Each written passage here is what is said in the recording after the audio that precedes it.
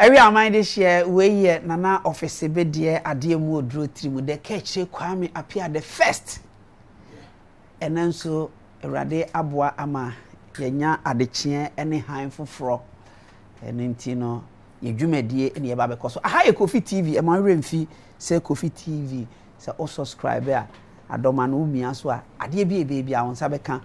Ene KOFI adoma eni around intino na afese be de me na metena KOFI abenwamu na mede mo akọ. Your interviews be brave. Lovers of high life GH. Ekuo kese pa asese no Ghana hapa de eno na eteso. Adofo ne anuanom bi akomo ho bom se omodo high life music. Enti ne yempanimfo no omodo won because yempanimfo no nyom ena ye de abo yem bra ba be sisi abre se nyame aboa na se otinkwam anwum bi atu no fo na watimi abeye obi ade se oye ne se obeba be ka kuo no ho na yempanimfo no a anwum tuo mu sebe islamika omo antimi ya ni de no ye boa wom no mu di de ebi yare ebi numa nyini ebi numa dwuma kofom ene hwan kra na etonwum waye anwum no kra wo de asende obi o social media no kwabrani musi ho onim se de esi anwum asem kan se we de edi eni he ukona tikesi awe adwe a manya wadwen se emresa akeke enne de ye wo okukudam sa na meka asante no ye wo okukudam bi wa ha a enche be yi na kire na ye yi ni kire ambo se yes wa yire no ho ama Ghana music akona nim on sha down to politics nyom na mum bob wo mu na chen se o ye politics enche me yi na kire mo mpanimfo bebre nso ha make Steve Anna nso wa ha aye S boys eno aka ntema din se ede be ware mesai o makome hu se mema obi nada na obi anada o ode Steve Anna Sambe Queen na Kwasi be Queen I think me refi ba ko S ba ko be Queen so and Steve Anna e wa ha nso du ba bi ono nso be kasa na ehu se Steve Anna wa around minua baby a wotie no menko baby a time kuchu na twen me e twan ho kakra bi aba ye ba ye ne okukudam no ebe kasa no ahu nipa kra ye kana asemi meda wase hia me wakire ho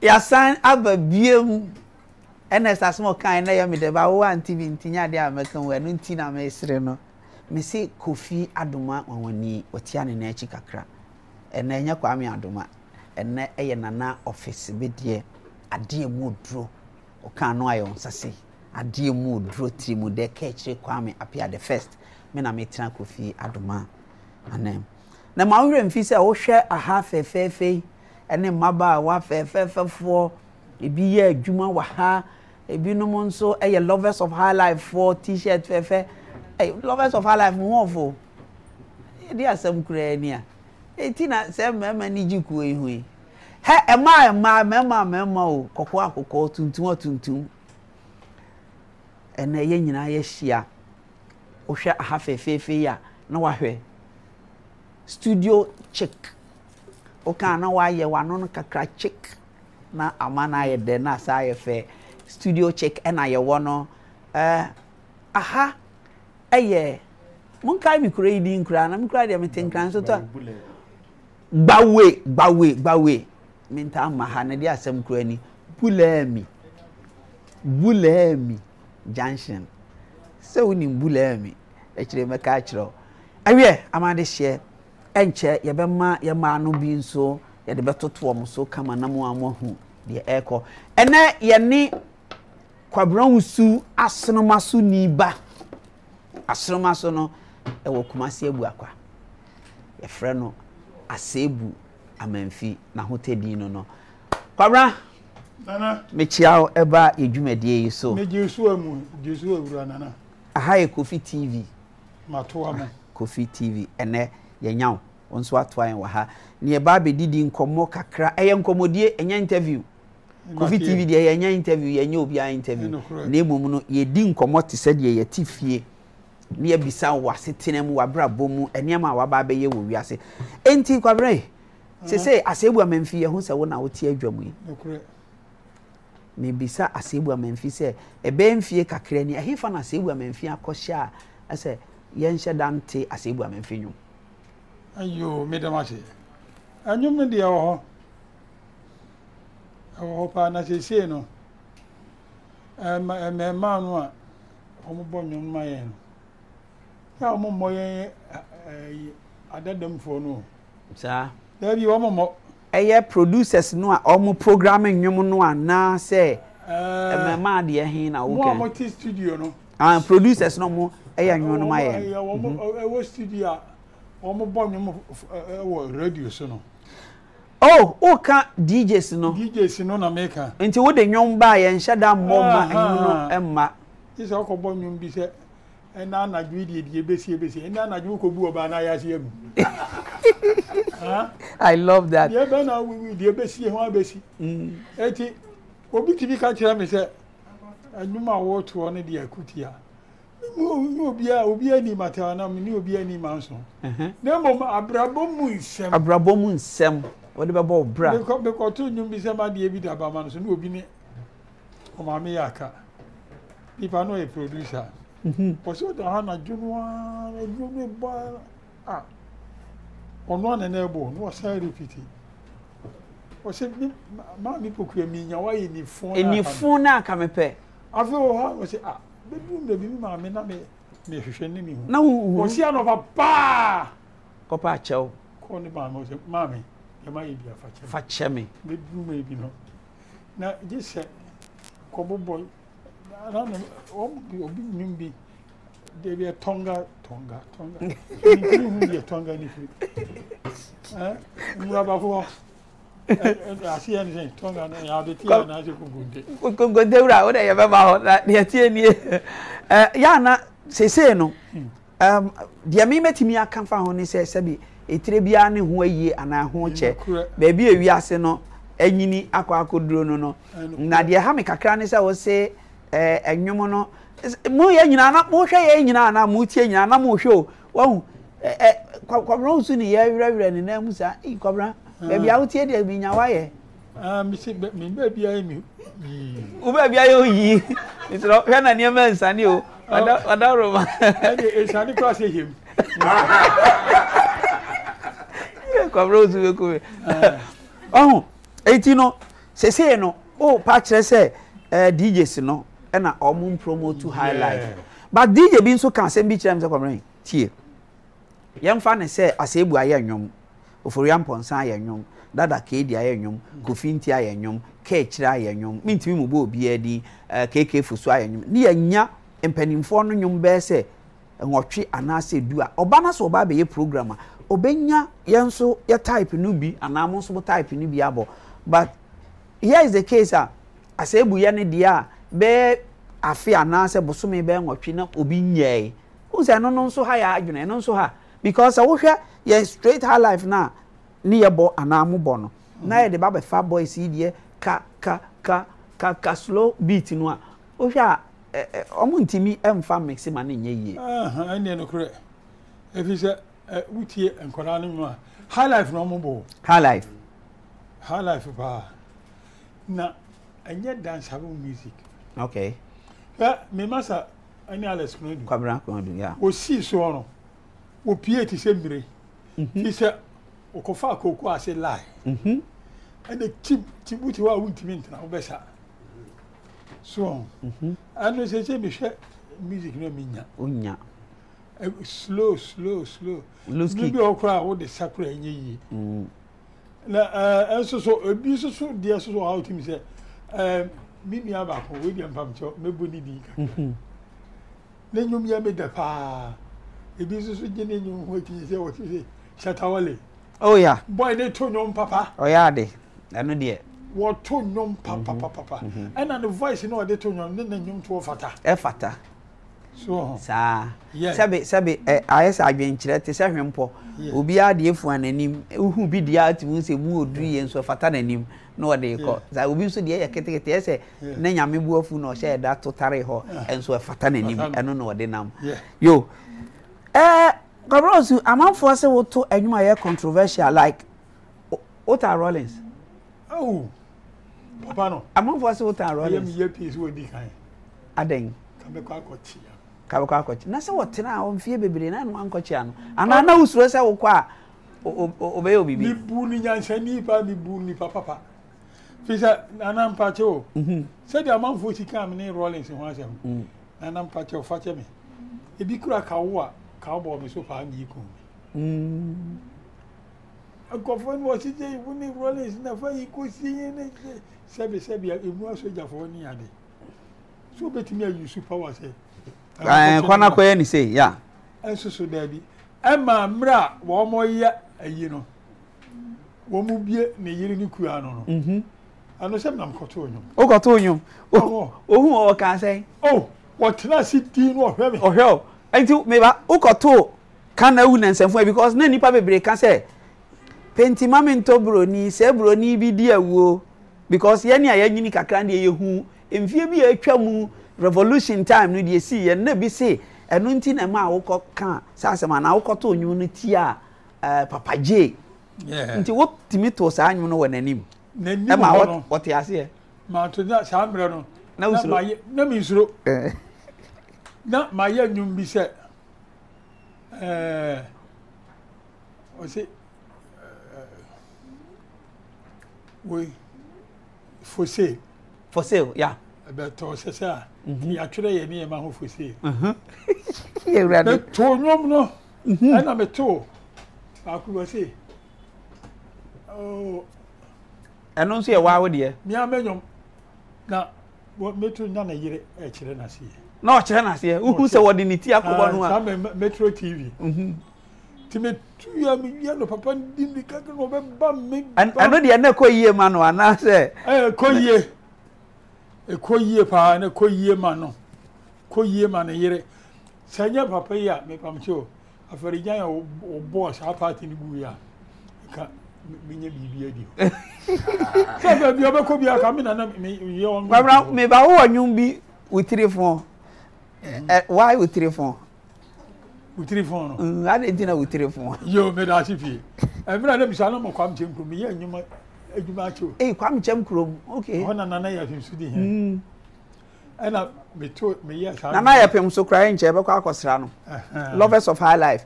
Ye be kwa akosra na ya pem so. One of the main say greatest musician what che was system no ma oda so ti ase. Wa nyini pa so no oda so ti ase. Wa abotre so sasabro. Ye pem so guitar band. Yeah. Wa abotre so man. Sasabro. Iko. Na wudim. With telephone no. Mia na me sa anyum no. Sa me na mi sa. Na sa me na kwam chemkro boys no pento kwa. To bi ano se yausu ne di pa no na me ma me na nyini ya kotenji di se kwabna sa da ne se nye yausu bra ana je sira kunifa so na neska neska homa sira ko because me kaisa me ko school na me de kapre na ne ko school ma bedi kapre ba. Yeah. Munim dia friend kapre. Munim kapre ba. Ya da wase be ba mo so. O munim kapre ba. David o munim kapre, sempo akra munim. Semienu. Oh. Semienu dey say mu di 20. Anyway, na munim. Je ana bonyo no ma e na kese ntoko be si anajo no. Samne he adwa. Wan samne kra de na me to ni say ye ada me so mu no obefa me she asana ni pa beba ho no osuambre telephone wate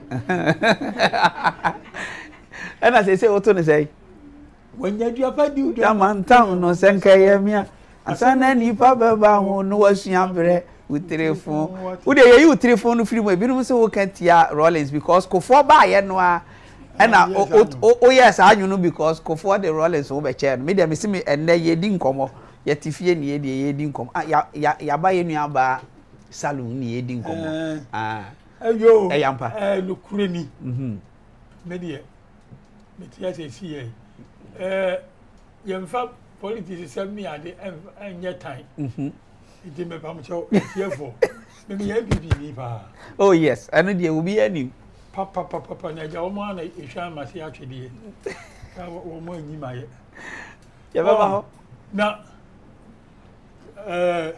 obi fumu yɛ huni deɛ ɔde yɛ wɔn wɔn nkɔfo mesua wia kete obi ntimi ma anim no ɔbɛgye obi saa mmerɛ no wɔni change ata afidie ayi no na so from ti ɔda sani agya power na otumi na duro nyame de ana me baba kɔyɛ ya osini ntwɛdwan wo so die kɔyɛ bi a ɛne kasa kyerɛ wo ba na so pani pɛ sɛ ohunu sɛ Ghana ha sɛ onya di bra ɛna obi ne ntan bi na kɔtwe amansa yɛ bɔmɔfoɔ ohunu agyina mo a wankye no ɛnyɛ sɛ wosuro ni ntira na mmom ohunu sɛ onu ya bɔmɔfoɔ no nti ɔde ɔdɔ bɛhyia no ntwa tɛtɛrɛ ma tɛtɛ wi a na mu bɛ no ayɛ ɛsɛnka yɛ mi aka bi ne sɛ ɔno mo ebo dwa sɛm yi kansa na nipa bɛba ho na wasua brɛ wutire fun wate oh kwabro wusu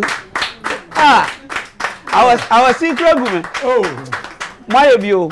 Oh, Nana. Around my bio. Oh, Obi se men kasi yayebi. Why Misi am young in free. No one offend my crab account and I was a patch. Upiga. Na fe am for Dana Najo. Be Naimuho. I feel na FM 80 work, Massy. So big as 24 wow, shit. Oh, yeah, we live in the bottom. They say, obey the or beat him. Voice on the so bad. Obey the or beat him. I mean, they say, you know, we are saying, huh, where's he? Can't say, Kwame, put me free from Panasuna before. Cool. We are not hit you. I remember you, will be a young one. Obey a plan of the guy. Oh, Cobra, I'll be a better drama. But now, I didn't know. Oh, Channy, my Tommy Pryor made a prawachi. I didn't. Oh, Channy. Oh, ye go quite, eh? Oh, Channy, our better now, yes.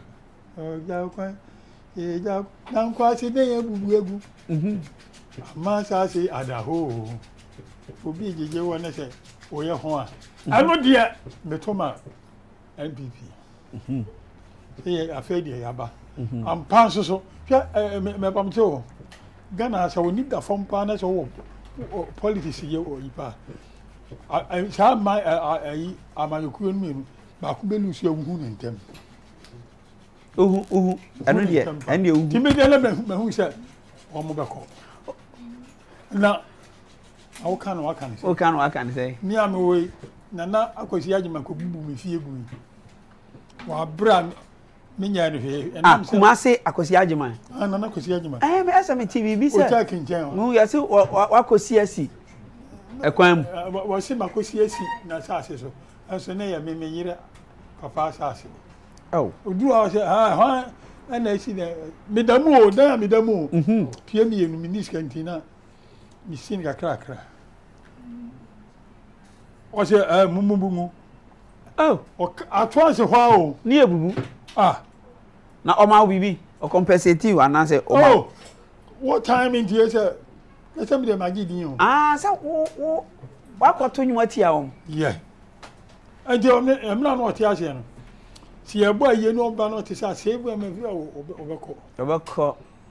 overcoat will be free. Kwabra so who do me ko chia no mle bi o ayi bantima chia mo na hote we de be mani na ho ani na se na mi o Aseibu Amenfi na bubu mi da Aseibu Amenfi kai mo twini sa bibi ase no ah sai ewi ase se obi ya obone ne sa to anse ho ano ya se awudie bi de se man's water se de be yire so na ja aban wa yin ko chen se obi abe prane so oye obone so obi nya obone a nesu wo didi na wudi bia e ma ne hawo ye ko ye ni abenkwan bo bi o na mo be ka se ayi ba no Komode abenkwan comedian abenkwan ya. Na akse kwasinya akoka ho. I'm say take Kaakyire no bia na neka. And I with Frank main sample so. The quiet. We ban what to share me to a month for ye. She said Aseibu we are quite siawati. Hey, Sabio me pam to woni fan twasiri. Kwasia bi ba dia. Asuma me ko so ma boni pedi ya mu mi sa omo he. Ahwana efie ni wura no ba na oba fihwe ono so no ya ndisi ni.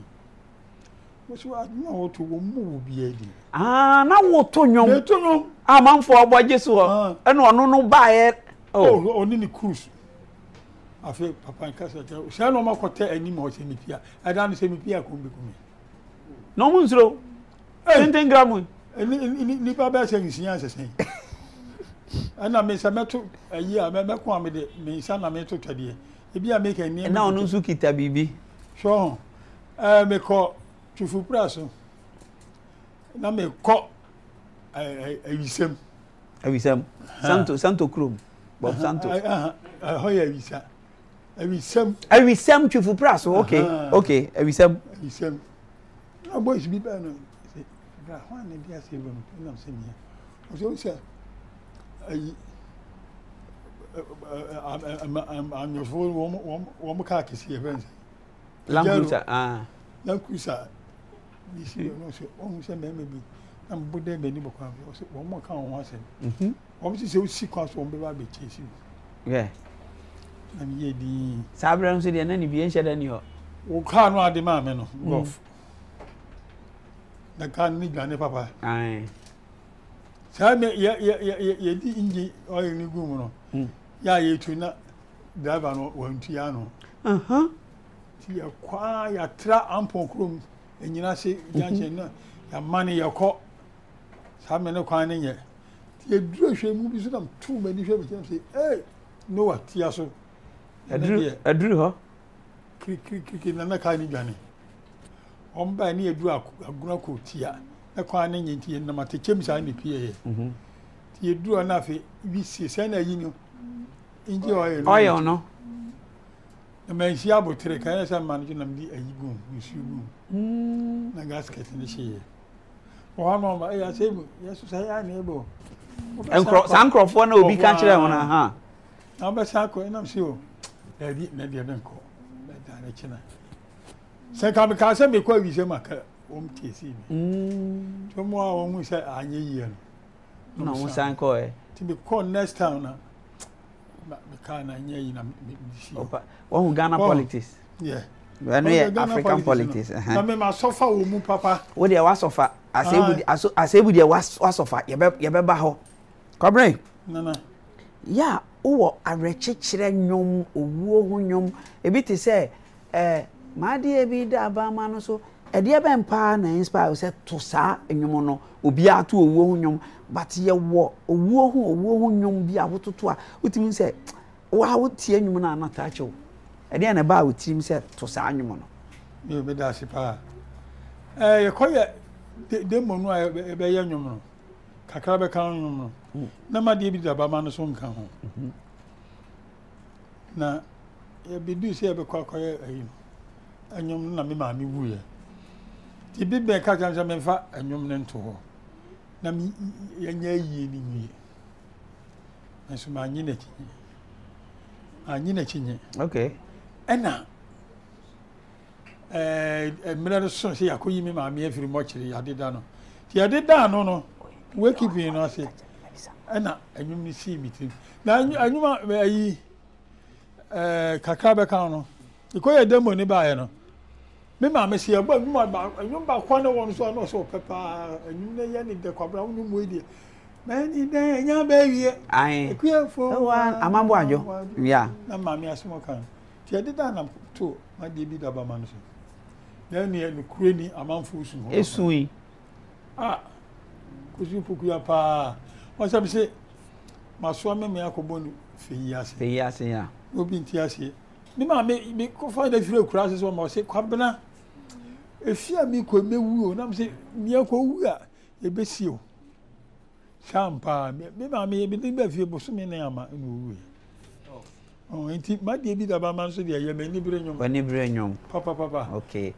Yo, na so far no who albums be saying. Men can single so because yeah rest of the near albums. You say who be saying, o calculate here. I'm saying the dos. Fisher emra me ye. Mbia ye ikoko check number 36. Ewo. And you walk on him. Number they say they make 40 something. Oh, okay. Why are there na? And so de Yakopon da one. Ai, ebinom keka se na Aseibu Amenfi twira nwoma ofake eye kunadu Alex kunadu. No kure ben ne wom ana enya no kure ye montungu. Oh, enya no kure sen. No kure ben ne wom. Kunadu nyom ene mudia hin na ubetimi abodin a ye viewers be hu se okay kunadu yu we Aseibu na twira ye. Na nyum se boto. Bobo bidi. Kunadu hate ya. Hate in Ghana han. Me de ne dos. Asembia di boni ya menyum. Asembia di boni e, asembia di boni. Aha. Officer me kwabo ne na mpe ne nyum pa. Kwabo pam me. Minim se jata wuo ya wonyum. Aya menyum. Jata wuo ya. E watu mati biawe. E watu mati biawe. Odomi enise. Domi enise. Wasa bi tunyum bi ase oni we. Asa nyum we ya ansa na liman. Ya to abayi no. Okum di chama don ko edi ade. Asomrofianjo. Yeah. Ni amupeni e monsaka. Yeah, no se menyum. Okay. Odomi enise. Na kire se e mako 46. Ene ma ofa. Na kire se wo de Ubi be o na mesumete. Na mesumete be. O ka me bua. Nyansa ye de wo. Ipo ni bi asem. Eh. Kwame na waya ade. Ma ye bi.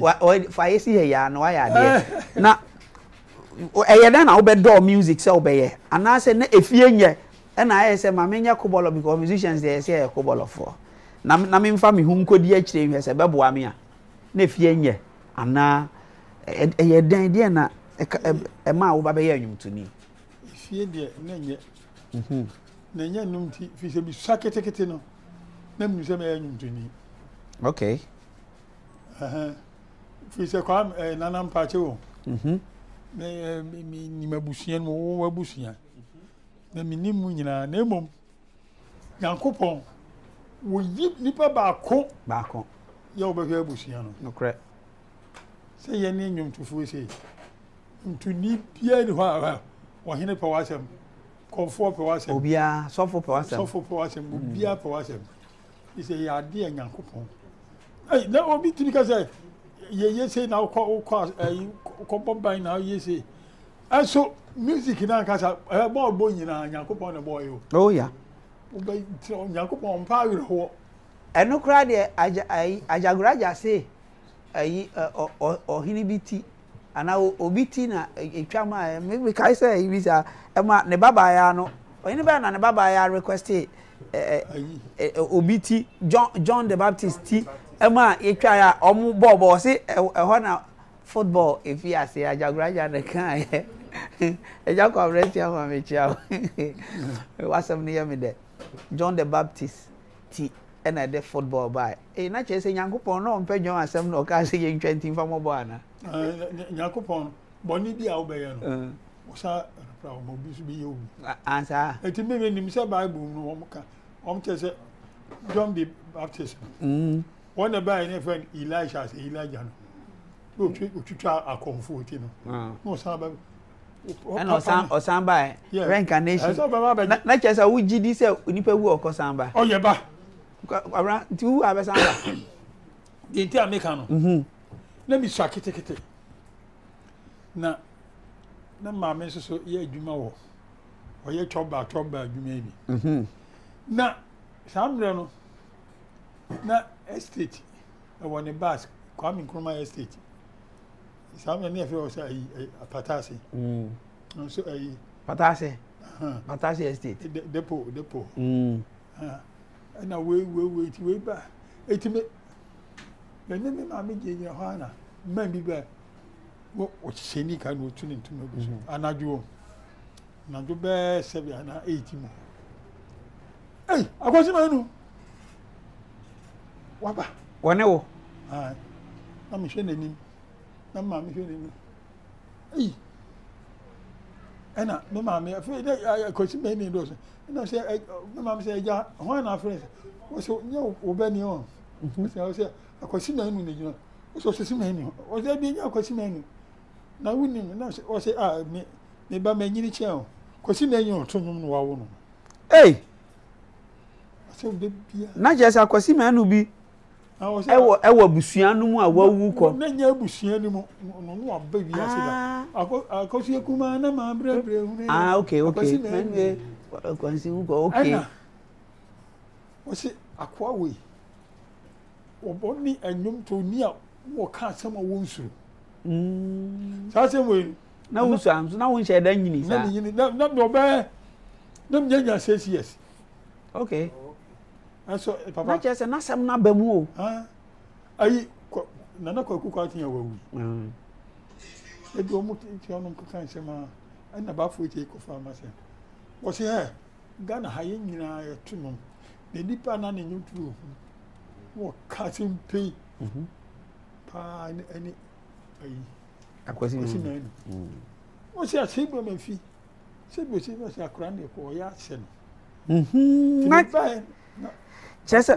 chesa wo gidi se nipa wo okosa enti kwabran se wo ko na wo na se yes ade wa ba Ghana wo beba Ghana abi so wo beba wo ka se Ghana ha de ade abusia bi de ka meti ne kama ba abusia bi te se na me de ne me bi abusia bi te se abusia bai wo de se kama ba ebi sa na mi nyawayo oh nabi you are not getting me to do.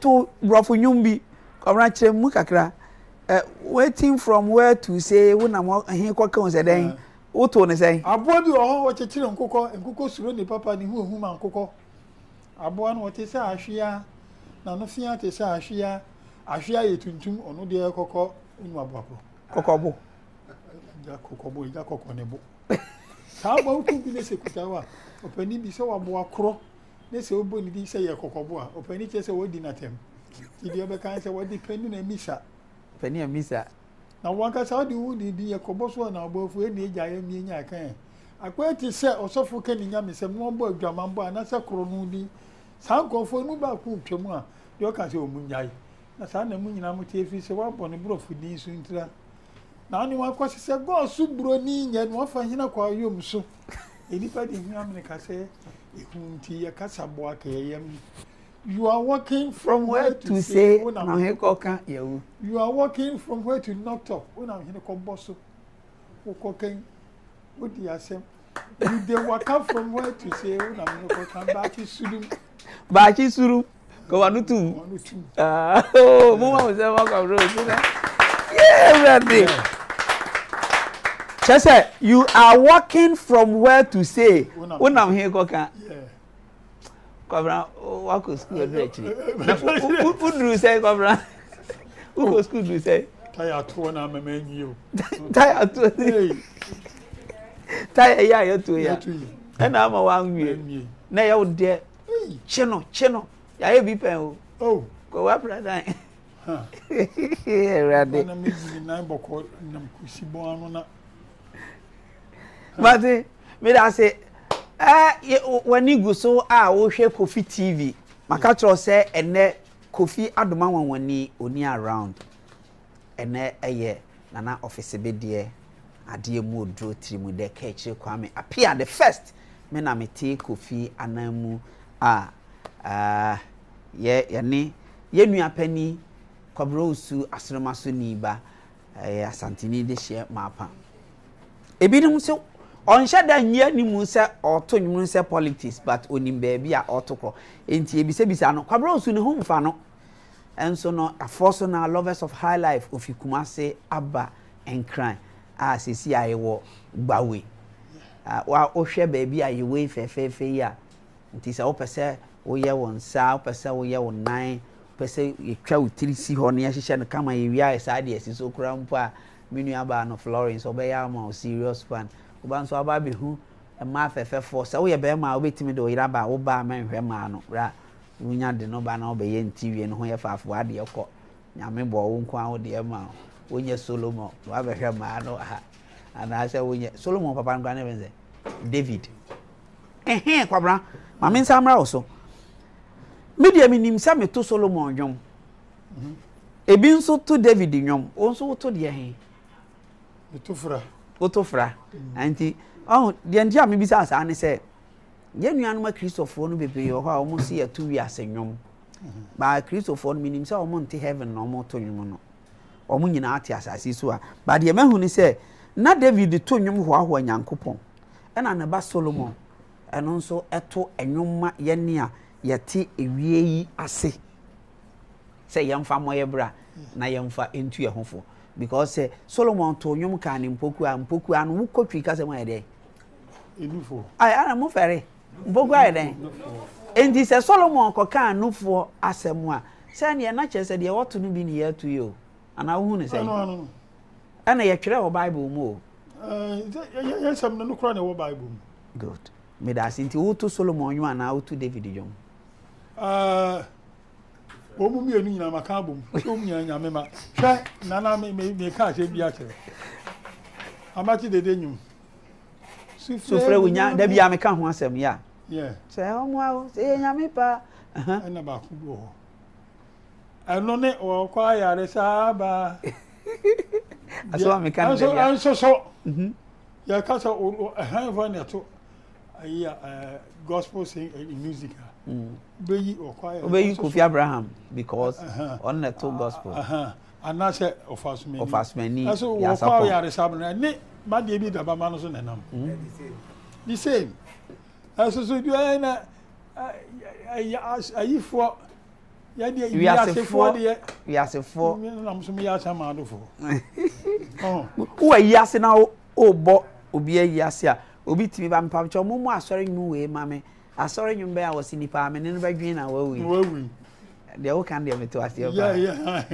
meto ase mo ma ye ntwa ye homra ye ba ye guso a ye di nkomo me ne Aseibu Amenfi ye guso a ye di nkomo eja nkotodwe akwa no wo wa papa na de bi a wo ye numre bi o malam junction de bia me ni je honam hu se oso wa to da ye o ye beba no so adofo ewa ha ye kan kofa bai ewa ha ye nyina ye nua Kwame Osuba na hene Frank nso secretary wa ha Florence treasure odo wo ska o binya wa ye musu kam bi kire Stevana wa ha ye nua no mema ofabu akwa oluma wa ha na me yere ba ko no me second wife mam se wa ono nso wa ha ma ho ofefo me yere pani na eni around akoso mobaifo onu de oni around kene de be yi emema no ye be ma ebinum abisa Aseibu Amenfi question bia opese obisa bia no on feel free because obi pese obisa say Aseibu wa wo sen Aseibu na wo himfa ha na nkosia na ni nyina no ye beba so ye twa ho aba koso anahwe KOFI TV ma remfi so be subscribe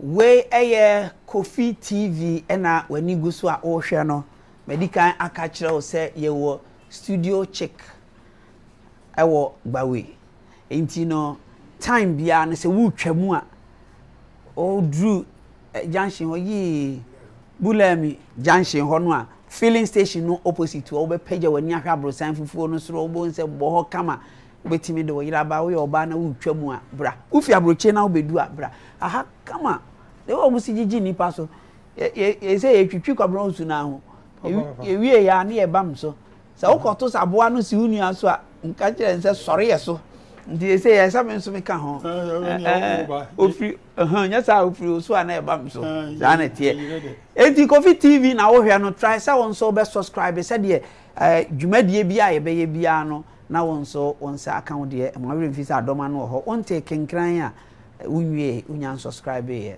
koso na hwe KOFI TV KOFI etia ne na chi kakra nti na wu KOFI adoma wanwani ene eye nana office be de betima frame Kaakyire Kwame Appiah household name ti din no de ho a ena da so gina yegusu ani yenua Aseibu Amenfi edi nkomo wi ebema yenua no ma ye wo fa asefo ya guess ye yire nom ene yenua no mema no on say yo ya bragana na so be hwem ba wo ba betua enye freeze a yo he oba akoko ya oti we ya oyi mo wire ya e be bisa ni din e wo awasi ayire no kwabra we de wo hwie no amfana nkofi am kra medwa wo Florence eduru ha menhwe ni sunsun da min pam da da ni sunsun da wo agora nyagu ni sunsun da ni pam yo kwabra me ba be bisa relevant questions bi ayete say bese paniko ni aba ye tase no benyansa fom ti tase ni yie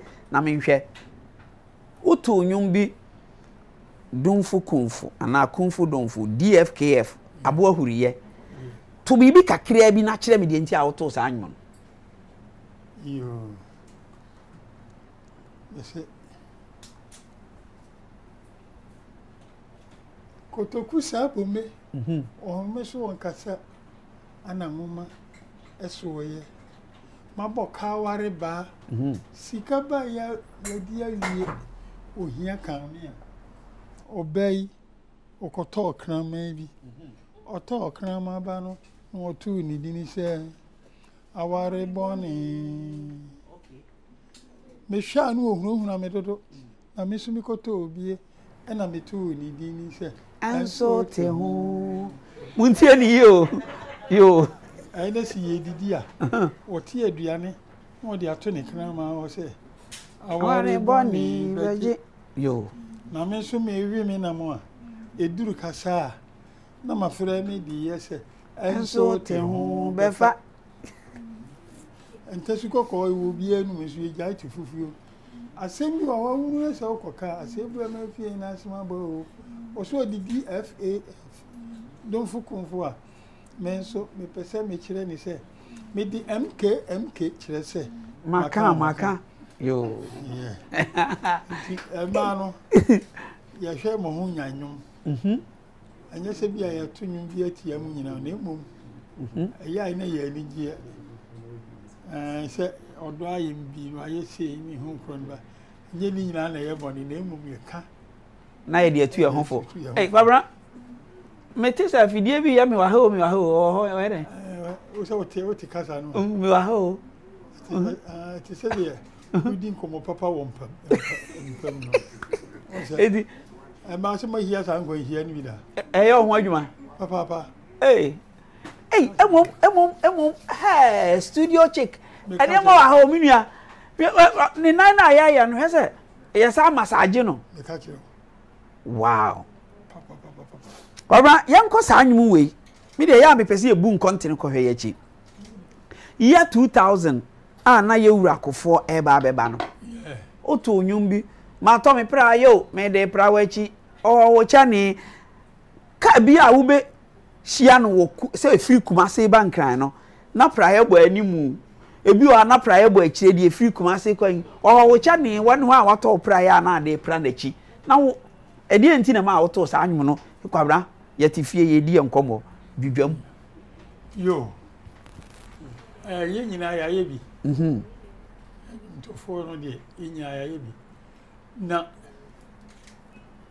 mato be pra ye ne de ni de pra ndi fiachi year 2000 no yeah na 2000 year 2000 fi se na wo mo ko na de ti am de se am me mama stop awo nuntu mu emre ye ni nkaso emre kofo ba ye no endi bifo no bia ni se ayi mabio endi si mabio ni 8 years time ana ye wura time so ba ye o so ni mi se we MPP mabiem eti o mi enu no 4 years 8 years ni de o ma aya de na me ka mi bi se obi se eso o ma plan se 8 years no so a wo se obi ko no obi be di bi a onko no obi foforo nso me di bi no hu ne sen eyampa salam hu no hu no sa salam hu no because me dem je hu akinye se NDC abedi 8 years o ma be di sky 8 years nti o mu ko MPP nso abedi sky 8 years o mu ko NDC asabe di ese obi amedi 8 years no wonko no kure unsu hu ne sabi sanam hu no ba me de me hu ne se Ghana fo no na se ubu man na du ba bia na se wo ho afono wom enti kɔ na obi mra anya ne ho fono bia na ni adenti na bibi ni sa yensesamu na nipa foforo bi yemfa neutral person mehwese bia de ye hwehwe no obetimi aye because obi nso kan se bi se ya hwe ye kra na ye frɛ Yesu so medi Ghana so a ni 8 years no nso ne betwa na dapa who ne say no kure hwe emra 96 to aba no wo se wo ma mo aba na wi o 96 ade abufuo bi ama de hu an se akosa ni atwa mampon ya ese aha de emeka ho ne sa me no bi tie kaka fe ye hin an se enumere pa ana ye mampani kofo ofra bua kwama no wawu ne fa kintola ono boabo do ma no pa no ka che on se ye be si bia wo bia nye din mo bia nkasa ho ne hu se o mo bua de isumasi ama Rollins eti de eti an so bua e maka kra kaaye no o fa nka ho efi se bia bibi sa ba ka to kwa besi ate se emra na nakufo do de court o hwe ye nye etie bi o me tie bi eti wo fra me se kura sa no meka sa wo mu sa agi free mama se maka to kwa besi so yes ana mi hu sa na tie yo bati ana ayi na nakufo do ne ayi ye wura tames first one no na kufado obiti na kufado parliamentary demo na kufado said you see train we 150 na no so akaka kra bi ya de be so na kana na kufado won wene na kufado wene yate eno no ye wadwene nti ye o mi empanifo nti ebi ai mate eno ye wadwene mate ase because omo wo soro ni mba de mi bi sa ai di twato ni se sese no ede be mpa fita ma auto nwuma MPP a besi ne no sese o honto we okay ya hwe on ti we okay minye okay sa anya kura no ese kamnye o mo kai bi kura ne kan dem ta ena maaye na de betwa de bia enye mfie nwotwe no maaye enti no na sem de me buru mfie du nsia me start ya nyum tunia wodi kai de yewura no fi dwabe ye fense dwabe on le beti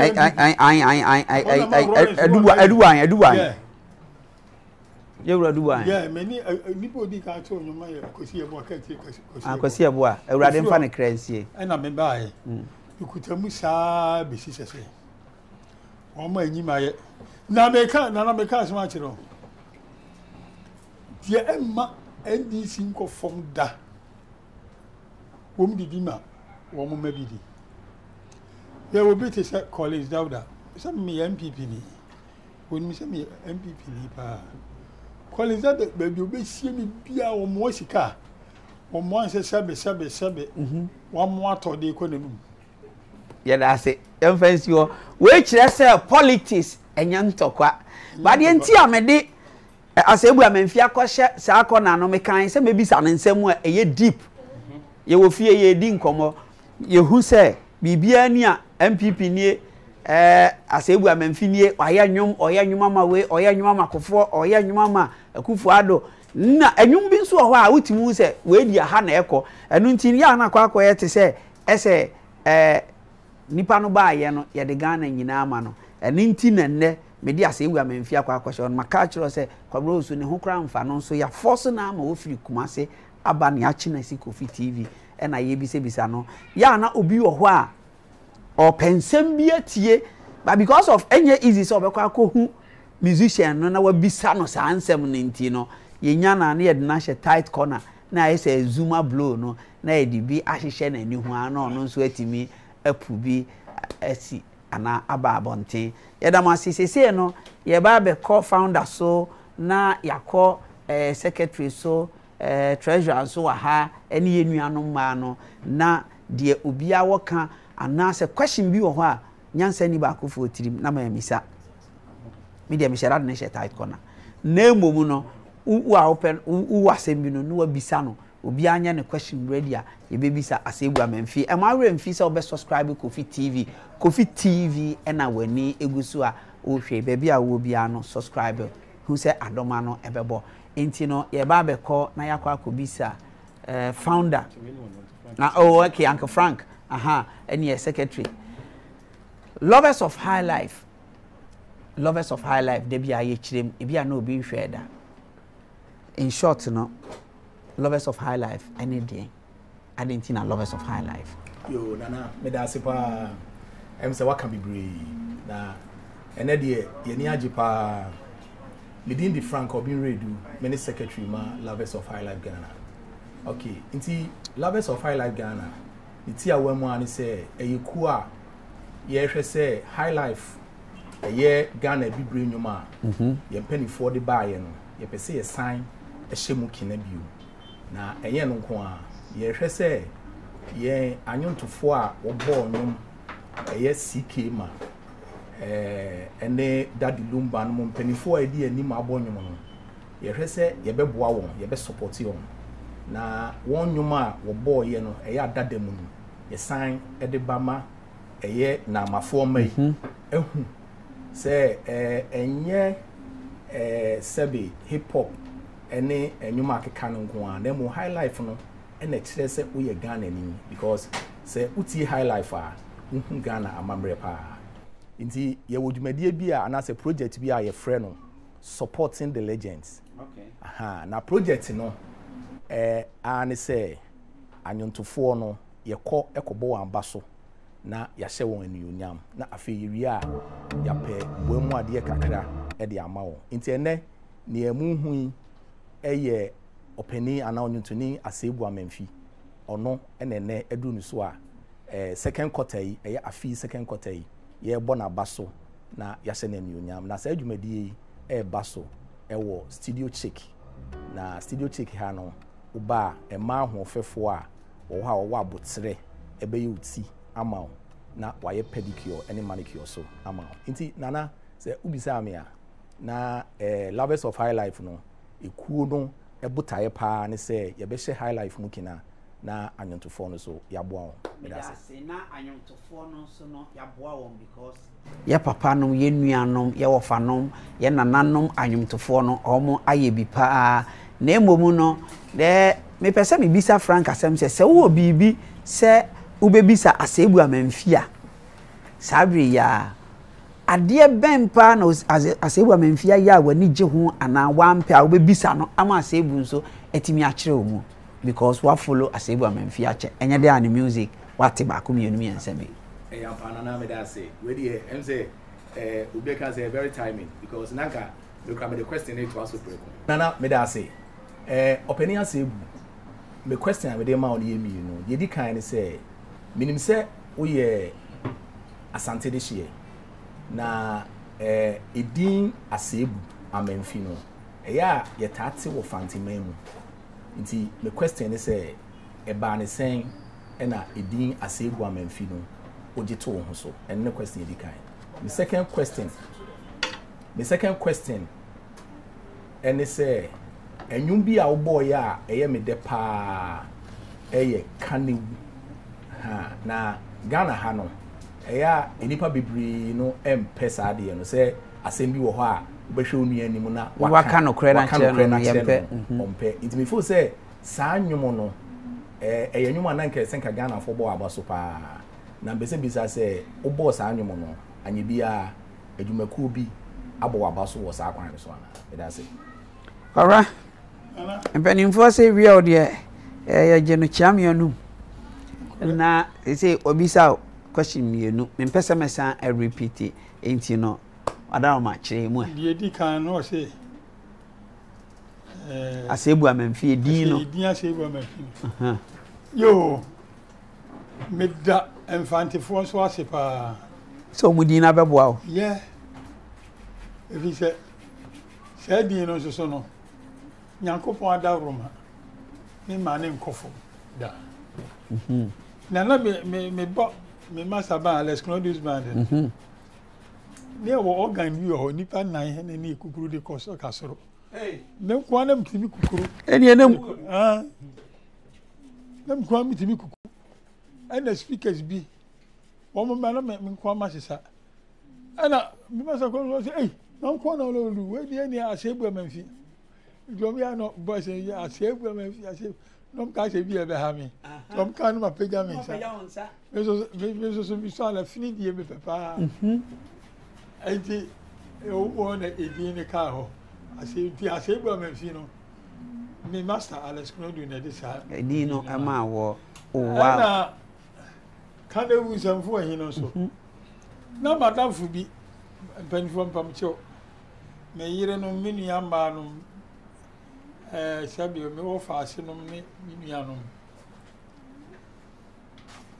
And science, friends, manum be papa. Sabini, Nana Kajra, Obacacho. Manum Sapa, may come and stand there. It is 1.5. And yes, I be a minimum came one. If we are near, I say we are Amenfi nearby, and you where I have been.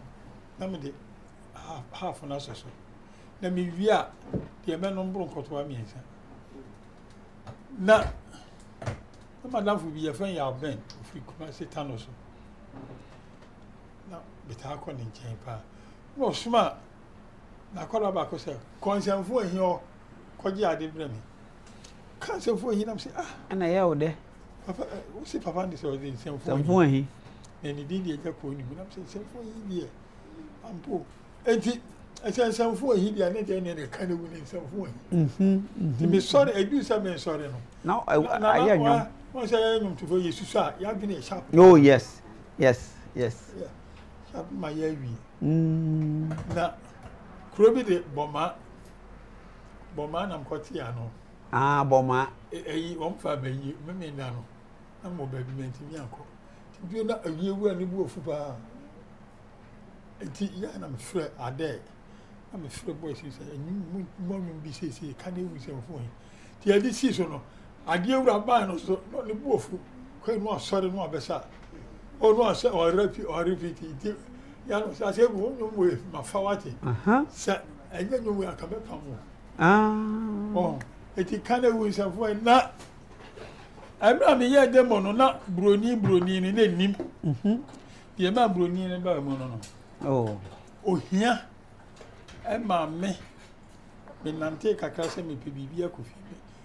The choir may come a year honor. I'm a year to win me, sorry, no, send one him.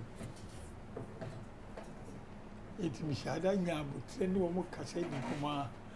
You do some econo or become kind of school. And who say why I'm married? Oh, home for you are home. Now, and what you know? Yeah, media Kakraba County, I might be giant. Yeah, now they were telling me about recordings. Candy Uno. And now, binding me a bember at Twame. Kagetia, and then maybe I'm no mesa. I shall continue to buy you. I dare say, me a band as mammy. But fetch out I'm still my worry. Into a year. To your point, I'm saying, we didn't send for him by me. Now, Mr. So, or Bass, I'm a furnace, and could be up a baby, mamma. To me, bonny dear, I'm the Brunias or so. No, I brony. Sentini, I know I have brony, Kaakyire. Oh, on dear, me, show me crumb near my woman, yes. Only. Oh, I'm saying, what? Brony, now brony me so. Now brony me so. Now me, you quite a black because brony chuma. Because brony check up ranoa. Or you take your stroke. Now, dear, men quite a brony, dear, make you paint. Mammy, to brony. And you win him. So, you know, the car demon on. Not the base who's through. No, a political way. And I'm saying, we obey the idea. any on phantom on a me may need them on maton. Look of flat, you at a crumman in the baby who said, would giant we get. Now they say, no, a buy a sunlight, 10 years. I know the Kaipa, Yada say. I mean, say, Frank, or you question, Nano. Say, see, I know, baby, I dream, so no, your baby found us so.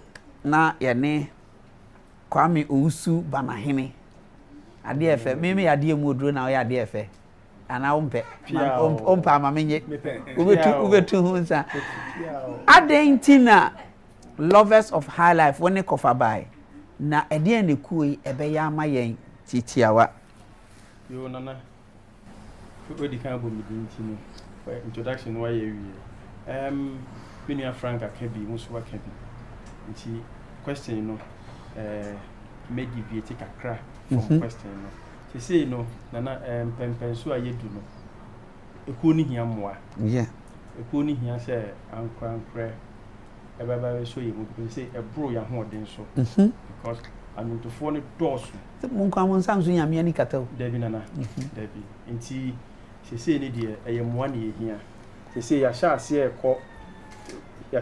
ko rounds corporate world no ya sha visit omo ya sere omo baako nti se mo hwe yen ye be sere se ye ba munya abotre ema ye na muntie ye na momwa yen because se ya me no ka sei enipa ne doso yen kwa masansi so bio ye ntimi nye the lovers of high life Ghana yen de yen buta ye nyina ye baako se ya nyom tofo no yen papa no and even young ones never no ye be share high life no mukena nti se de nyamwa ye be share ye nuanom all over the world obi a bibi kakra wo nsem fa beboa loga na nyame inshira ye nyina nti se de be dem kasa ne nyina ye mmoa na mpacho manuesi eda se se wo question bi na obetimi ebisa Aseibu Amenfi Kwame osu a na fe ye koye anim ano no na ya to ama ye nuanom aka apanya Aseibu Appiah me jozo onyom ye de papa still me hu say energy no egusu ho na pese mbisa say wo banda I say still no ye active ewo enyum tuo ma na wo banda no craba still me boband open but so bo Alex Mwedu Alex me so Jackson Day eye me wofa Jackson Day kwakuti anana Jackson Day kwakuti anana no bojare ankase nti sankase ni na bojare so ni hona opuri tina ohuna fe Kwabra wo de kacha ni se ohwe na owu na ebusuafo be na yie basa wote ase on ha na bebo owu a oni nyame nko okay one was into a question I'll be bisa no ano say me boban o instruments obo nanse na no ho fan kakran so crystal a wode bo last week ko boy but e ja yare de e babu e ko kakran kakra enti no and you say a person high life no the sanction mu kina say emrantie no ne mabawa no omu nyina pe because so call live band omu tina say wo sha say we release we ko studio na enyumo no de more ebeba na say yem penifo no am chopio fakase no ayembre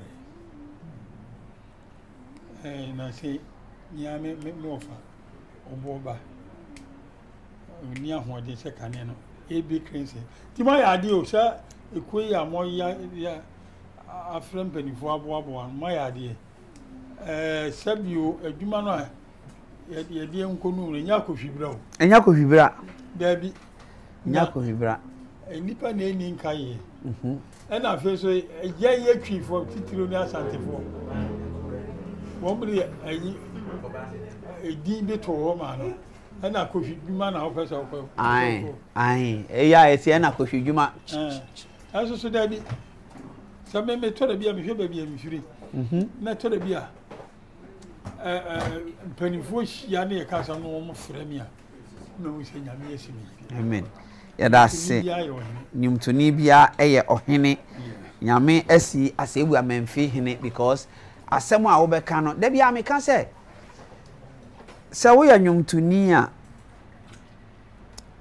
anase wo ye sinitwani a Awurade Nyankopɔn afa wo sɛ asase so bɔfo a obi bɛhwɛ wo so na wasua no de abɔ ne bra metimi akyerɛ me modin anwomtofoɔ current anwomtofoɔ mienu a ɔmo nam me kwan so a ene ɔmo de abɛheti a ɔmo wɔ top ebinom nim edi nkɔmɔ pa sɛ papa wo de ani etie wo pa ebinom nim sɛ bronya nko a 24 full soroku ye kodi bronya na ho ne afenkyere ba da bi wo wonwum bebre a obi timi ka kyerɛ me sɛ onwum DJ bo onwum ma yentie eno na inspire me ma na me hu sɛ me ba no onam me kwan so kasemu ma me hwɛ se wa fiili ana onam sa kwan no so a oka me timi hu sɛ yi nti kwabra nyame nhyira mo Stevana no nyame onye mo kese pa ye asase so bofo opinion Ghana ha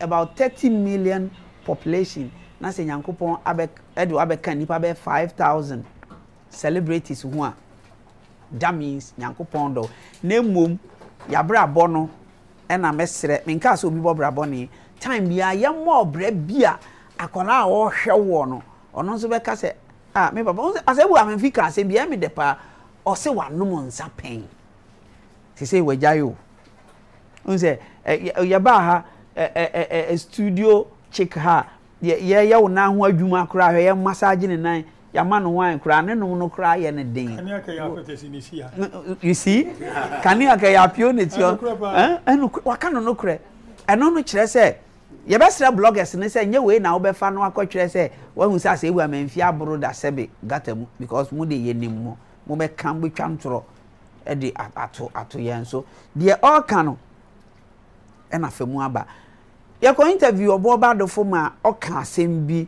a wadi tuofo it was so nice ade che ye na obi di akoto ba bi akoka asem asebe ebegu papa no ho fi waka no kura kire eno kire se menko ho na wokɔ ho a ebepirawo ana ebehaw wadi atuofo opafa ba menko blog asem bia emfa nyansa bia ema eno de ono ana kan MK kire se maka binti taxi bia 11 we antemi ko ba bia ye nyina ye nsua nyansa ne ye nsua ye tete mpanimfo no omanamo yetietie ma ebeboaye Steve Annan ye ka S boys as Steve Annan minia abrabom yesunti ohuye I love that yesunti ohuye ya na yesi anyumtofo ye nsum nyame o but ade bi o ha ya anyumtofo no ya dwen no Nyankopon no upgrade na akodu ba bi se me nka ho asem nyawo na be ka kire me se heaven wo ba bi nti no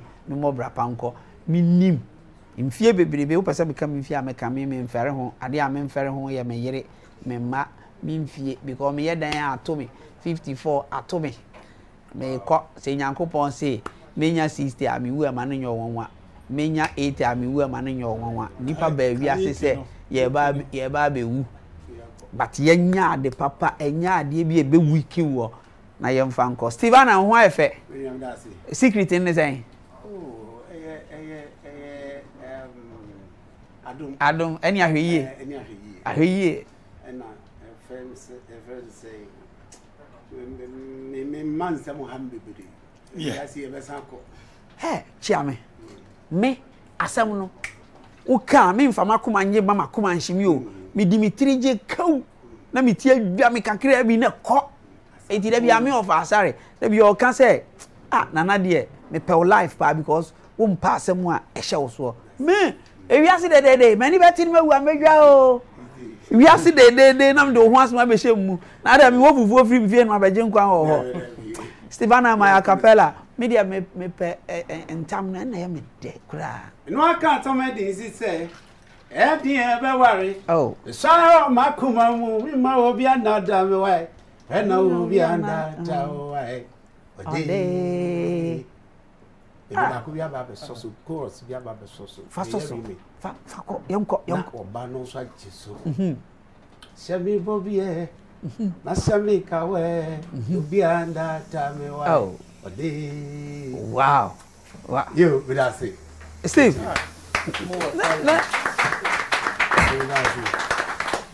Everyone who approach Steve and S-Boys. S-Boys mu nyina mo ho.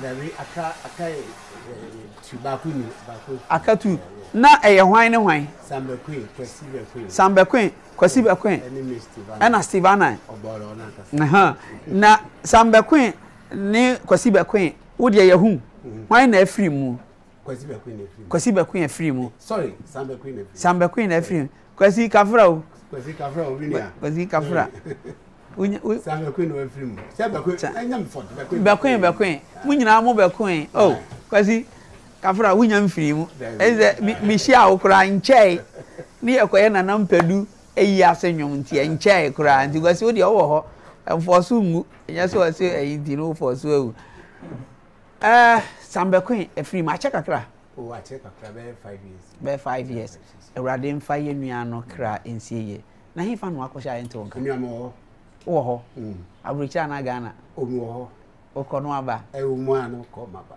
ewo but most at time dollar nko onya dollar akwa bi o say dia media me di dollars so na say we aka somebody see the year when the year wo bo anu kakra they say dia adwuma na do call because te wonwum ache oh me business kakra me farming me a friend say like yeah pamade oh wow and I said Steve now was sport bi na ho boss pa we jai ade Kristo sunti Yesu usori eni nti ana oh da be Yesu Kristo we Yesu Kristo be wan ma enyo nti anya ni usori eni nti na mo jai asasina na me sport ne siso no asasira no ton bibi saba wa kai me Yesu Kristo wan na obeye ye no na ohwa eti say because amanfo keka ho asem ebi se na ebo ebi so say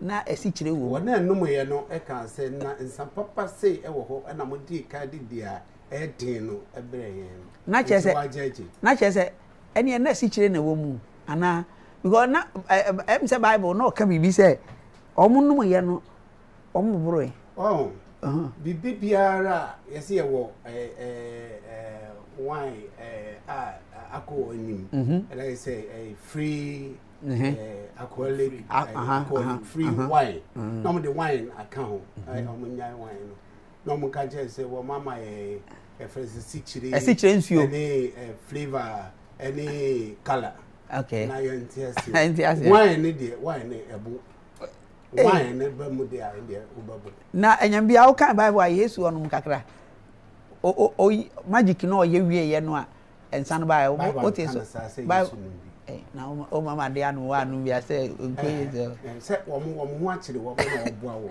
na oboa wo eti na che se ensan na odin wo no ye no kan se ensan eye de sei wo ho ensan papa sei wo ho enti wo wa betime ajeje eti Yesu support is wo monnom ensan monnom na mombo no wo dwene ho sei omonnom na Yesu ansa se yes Bible say monnom na mommo ena Yesu nso de ma wo se mommo ne bi ebi bobo ye no se papa ena me che say wona enum ye no ena kamfo ye enti no wa sisi na wa check na yi balance ni film na wa enko Stevana be so yi no film monnom na mommo but anyway ya ne dey I say me jide che me say bibia wa asase so bia no nyame na ye enti e wo positive side or negative side bibia too much of everything no is bad me that Stevana say ene ye nyina ye papa ye wo fa ya de ye nyina Aseibu Amenfi ene ye celebrate no lovers of high life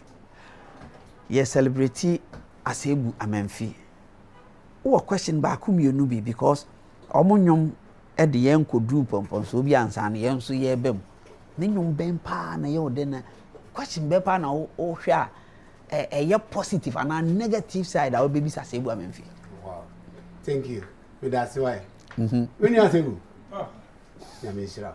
me do wase na on tun kwanna mo ma wa anwodin because Aseibu Amenfi anka say o ye bema kokudru for owa anwodin na e me de say o kan say edin no so e o de na o be kura edin ama kura pa Appiah no so omo na mo ye adwuma to be frank mo ye adwuma papa me ni o di that but enne nsem ye pepia ma me ho adwudi mi mo ye adwuma pa na we ye prophet me do wase if you say sadia obi share wo hu kom no anase wo hu wa odi din bia enya wudin frɛ wo o ma mebusa yo kan say eyo say nipa ko say bibi menu akwasi menu sa pepe na me hu waka bibi say wo prophet obi a wo hwe won ka say na high life ni na so prophet Ghana for the say bibi ni mu ye prophets yes ya tu wi asegwom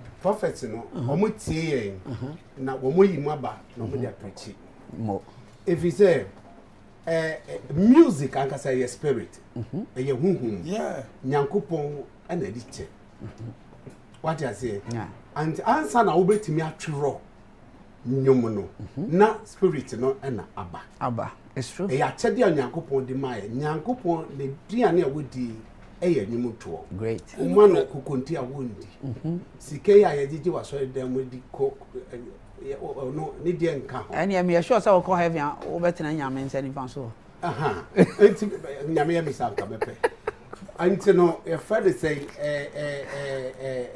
music no eye adom achede a onyankopon di ma enti se nyame ma wo sa adom achede no na se wo to dom na ye di papa akopɛ poda anaso ofa na ofa mu aba the born bra why nyame dwuma great enti gospel we be say aso for the obeka say gospel Matthew, Luke, John and Matthew, Mark, Luke and John. Enti wo a won kan bibia mfa Yesu ne maye ho no na say nye gospel enti that no not while ago na me an ka say one of these questions say or to David and I say or to Solomon enti David be di Solomon be di David adie the who won ne papa wan na do ma chede di ma ne papa no eno an ba no so but ne ono ni time no obekasa chede na besin no ye yusu ene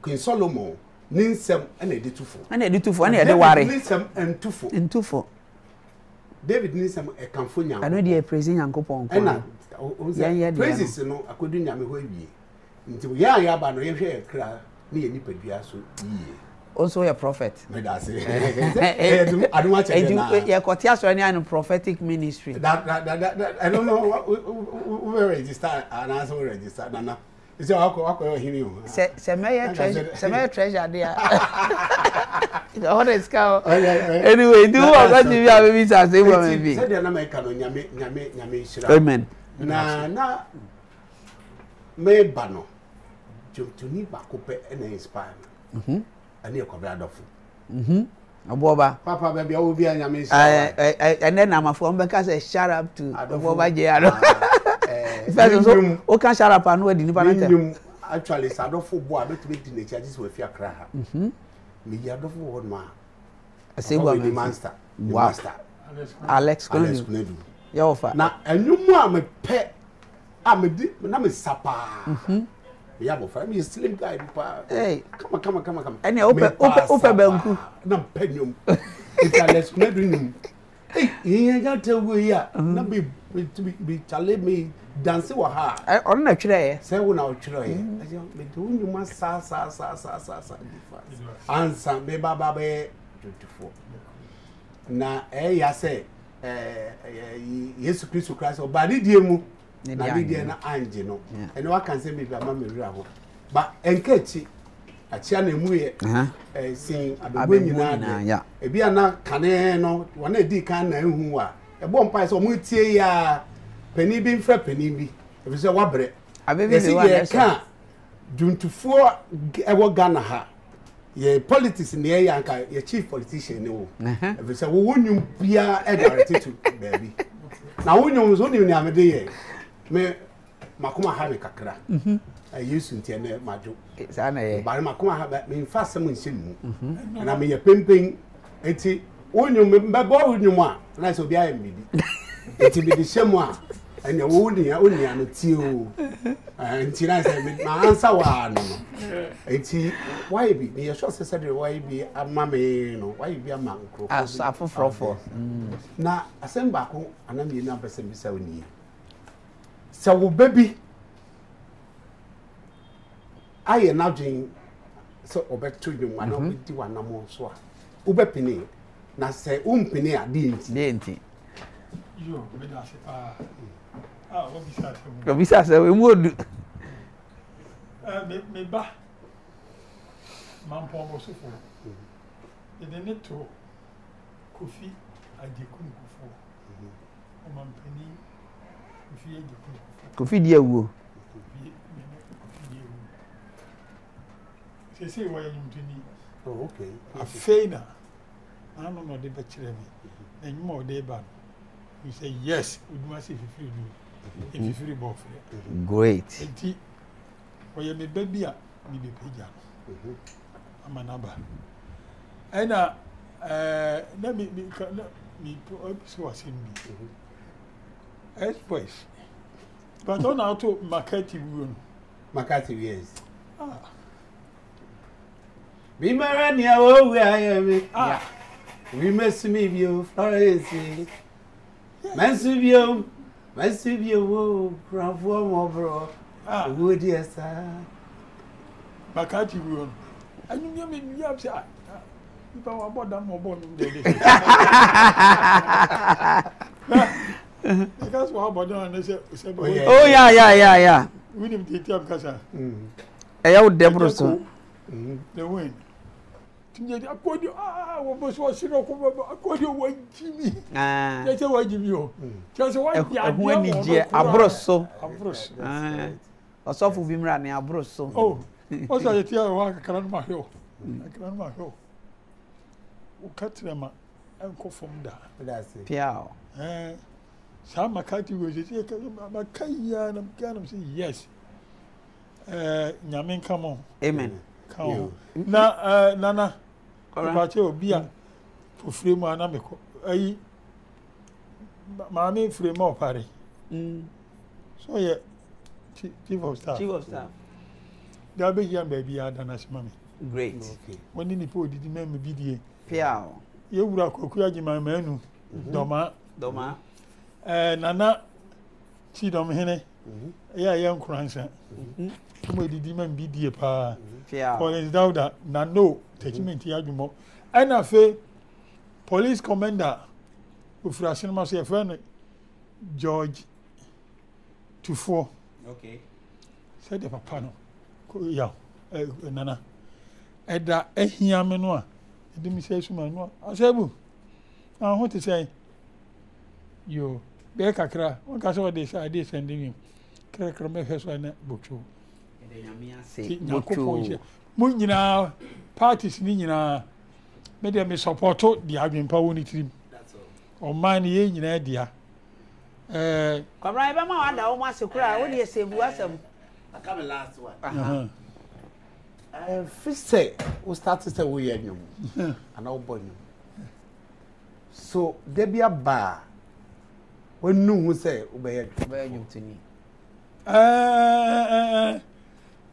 me nu me ho sana eto da bia yesrem mu nyina me mu hia resoma na nkofo a kan kire o mo hye ohene de yesi wo hena bibia kuta ya wo mo ye nimra yen yeso gamro okay ana fe covid-19 ne ba no it is na twa sika bi mai kuma se for de munku akrafo no musisi ye papa kwabra ko na mamenka ya be ba wuni mamenka manu si nana okay ya be di masem nyina koto o mo mama me oh ebi gibi to ka ni ade me kire wu enam se asem bi o ha me kam no kura kire o mu di Kwabra me kire wo mu. Ya ma me kapre. E ho no de mi akra me kire wo mu. Ya na eye omo na eye follow up any forms no mo feeling no. E me feeling bi. Ya way I feeling no, one feeling na sa ade kete ayese wasem wo de na wo de akokot. Ade kitu e bi na mo akodi for. Oh but therefore say stand at there yeah. If you say wo no a ade no kura wo no. So one kire ye say ye say ya. Because ka unu say musicians ye nyedwo bank ye nkoji loan ye nye hwe music na ye didi ho na nyame aya dum na yare bia ba ana yare no ho sika aba na ya page bi dia ma yen it won obe chem say aha no feeling say aha fa we say aha fa but akwa say police ni a say bi o ka fa police for pamcho e bia ope wachi wo we ya den ya obachewo o papers here to set den crowd put on o sha no ahwe say mpabo akwa e show crowd dey driver no cry nye na say no bi na wo mo dey ye me pamcho ye be ka kire kofi na wa sheda frɛ na ya ka eno ho asɛm no papa ne bɔne ewo mu nyina no te bidi ma se me ba wie no na nyame nhyira wo me nyina che akoso a kokudura kura wo no kura sai kukudu na fa bo a wo ba no eni wona aka se se ye nyum na obi fi asase so ansa na obi fi asase so wo fi asase so pabro su yare kakra na yare na asase su de wonya mfiri wonya adwuma no wie obeto aso no waye yegusu a ye nenam mu afei na yadru your members lovers of high life music. Lovers of high life GH. Afei ne yadu your members so a ye ne omo bedi nkomo oba won for Florence treasure ha obi ana omo akeka ho ni nyina no obi abeka so why are questions ready me mpese e bedu ho no na obema wipe out obi abekasa ye yangola no ne ye kan book bi ne ye friend akwa nimdi akwa nkyere akwa mu nsem azu obi abeka ne akwa wo hu ye ifa beka ne de ye kane ifa se ye friend me ifa akwa miko esirem kro paga nye kro kese na nso otade bi wo ho adenchem me review that time. That was 1974-56. And I'm a kind way. Nimdia Quanche. And you very Sabre Namijan class 1. And you very fine. Around the Oko, in the Namijan class 1. Now, I'm say August 4th was a Bibisa, 4th August. Kwame.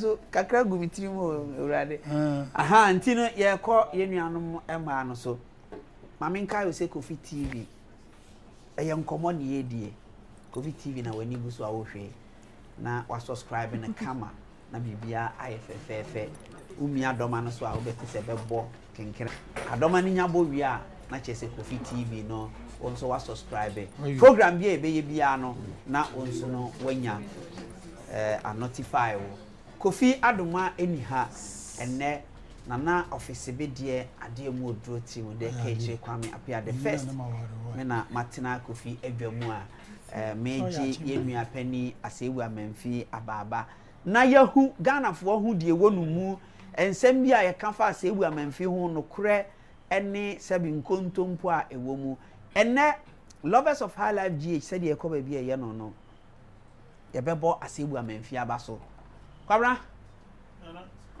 Oto onyo wanya award da award die unya bi da because emre bi mete say o kan sem bi say award no wonko a ye pese ye be ma obi because na hunyum bi num wo ho ananka u deserve award enso no ya ma obi eno ya hwehwe animu kana se go bu si wo mobo emma mi bi na se ko bi ta me ba bi kura no hu se o ta no kura kwa anya hwe and lovers of high life Usuba na hene Kwame Usuba na hene ne Frank wa ha na Florence nso wa ha na me nso me bom chidom so odom berema enne ye be ma wani age me do see award no mo pese ye be ma wo no ene yebe ma o e surprise ba maka MK maka you know yeba be chiri mu oba Florence awon fe oba pa cover by studio chick ebisi chick hey ebe yiro ba me dey chick because QUE is say French there French there chick your baby Sir Florence said chick no oba chick and say smako to chick me okra fucking so na chicken yeah we anyway Florence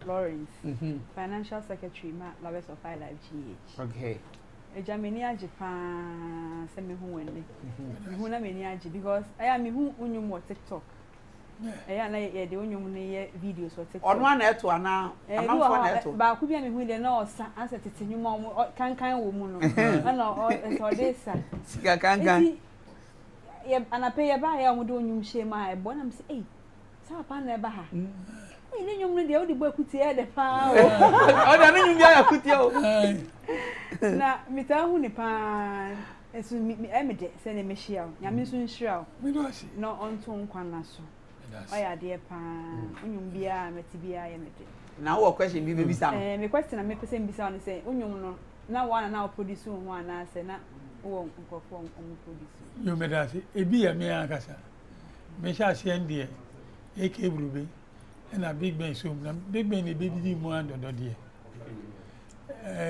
ifiri on me a se kankan o nyina me a na me me do asipa na ekuo mpanifo amu di animo me man sango wakam makam anu anu no kro bi won kan afra ha akawe ti ese wakam mo kuo ni ti Lovers of High Life amamaya ntunchene my idea sebe be hwe kuye mu ebi ana mo pani bi ofie di amini me pani che mo nyina great na me akokora mo hwe mani ma yime na me be ka kuye no mo ntintim mamu yi mamu yi ne mom kuye ni ntim ne kuye ni tim agbo wi say high life no high life ka chire ho sta na ho mpanifo bi ho betimi aka bu ma yanum bi smartin kansan ka ho yeah keke fosu ho amamfo ka bu an kwabran fo sibo na kwamne na kasa o betimi aye bibi na ese ye tenase great that's it question me where we Florence say we ne de afa ye ba bani nam Lovers of High Life amamre ye ntonchene oh Lovers of High Life GH amamre ye ntonchene samwo e ma won fefo obia time kutu se obebisa Aseibu Amenfi ne ma won fefo bisa no negative and positive Penny mema wakwa ba mi ji usuam question me pese me bisa ni se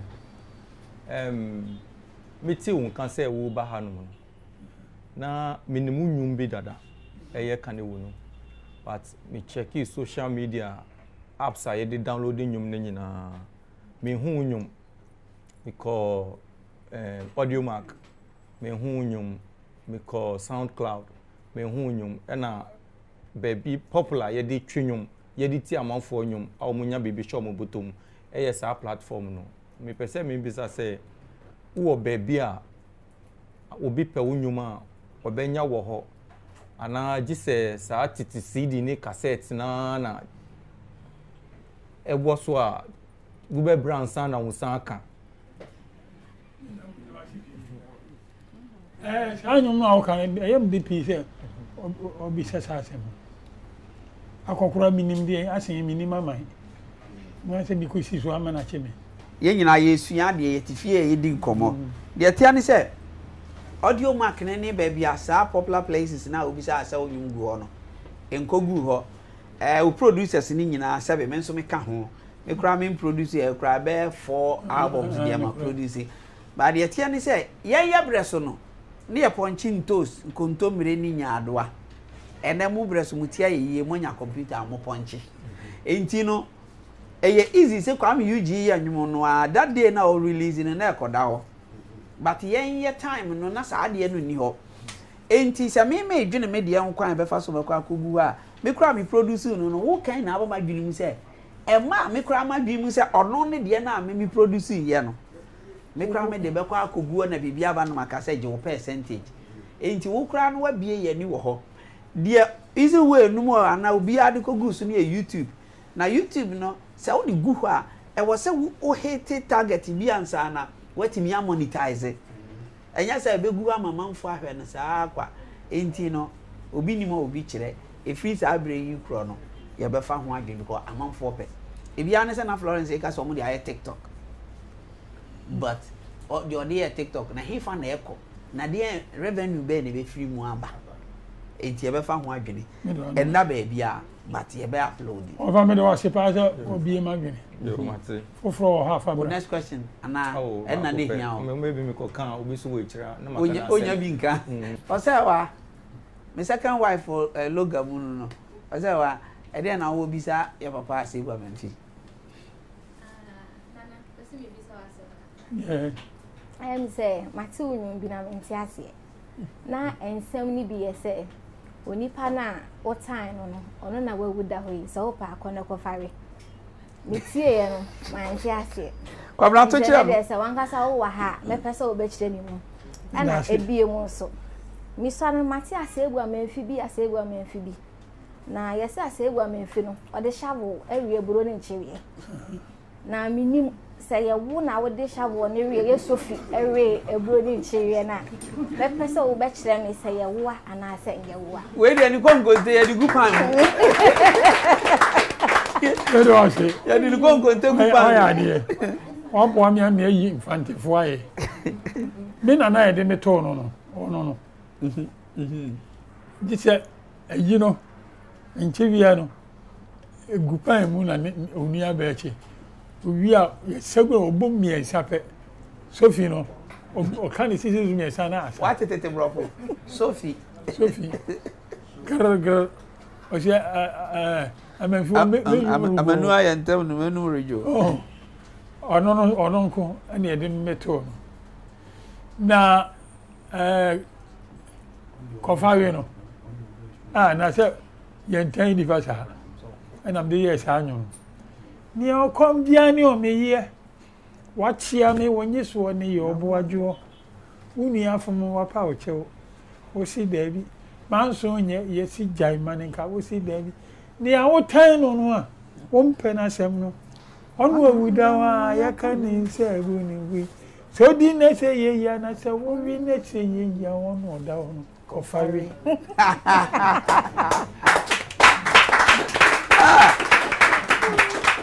we nye friend say afutu onyom dia wotano no a wo mpe na asem no ona da hon udi na eyeyi ana wi na eyeyi a ona da hon pana kofana we next person mun kasa mun bisa ni anko mun tini wa Lovers of high life amamre yan tuntwene but your family in that sorry daddy but your person bisa question we since I'm listening now, meet this kind of music, it's the same penny mostly in terms to when we go through problems and stuff.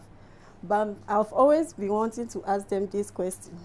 What triggered them? Like, is it that they go through the problems themselves? Or like, what makes them sick, especially during Kaakyire count? Is it that you go through it, like, that brings out, or it's just you memorize it and you bring it out? So I need a page of me. Me and I do soon be not yeah, I said for training on Koyo. Baby, I'm a Rich police station. A hotel near Thursday. City Hotel. City Hotel, yeah. And I do better getting to 1 o'clock. Na me yira wo me dia de command me so abani yi pa de command emu ana o kire wo no de ntia o ye no de ntia me ye Linda eti ese beba msi ene de kakra kamio eti suom ho no a me de bo before na call rate police ena nyum no be si mi na me duru ho na efie bi won fi akọ bi soja ni krache fata de ma woro mata de am de agu ha wa bre mpa bo sem ese ho na ehu anti wa shada ye ho se de wa dwene nye ye wa se kakra ya ho nem gina ho se won pa bo ano se woi ahanye ayi wo konya o modam wa chu ha se afi machine we sa de na ese nam se hwe e bi am number na ehu tie se wo se wo konya ma hu se sa line no ho ana me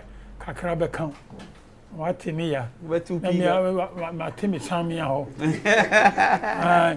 so ba won kwan ye da eni entimi kan nchina ntirimu so entimi kan obi wa nene nam na se o kan sempa ja no na se ni se na ne buafu na de awo ye no anye ni yi a na emo ye nye ni se ni se na no ye entimi kan da ase I hope some ma me wati ase na kire se sometimes no enwum no ayeto ni nyina no BBC ne de aye ana utimi hwe obi abrabọ ho utimi kotena nsadwa ase utimi kotena ba bia aye to dame ya anwumtofo no enu nti ye ofa ke kunadu Alex kunadu no opedame to papa eni nsadwa ase nti eba saa unya nsem firi ho ana bibi to wa na nampadu se no opedame na nampadu to dame ankasa papa nti na eba saa utimi nya ensem yamfa de oto aso Lovers of High Life. Amamre yanto ntwene. Lovers of High Life GH. Amamre yanto ntwene. Your friend me Benis. Naija, more question. Benis. I'm a question simple, but in some room it involves a lot. My question is say, during your musical career what was your biggest challenge?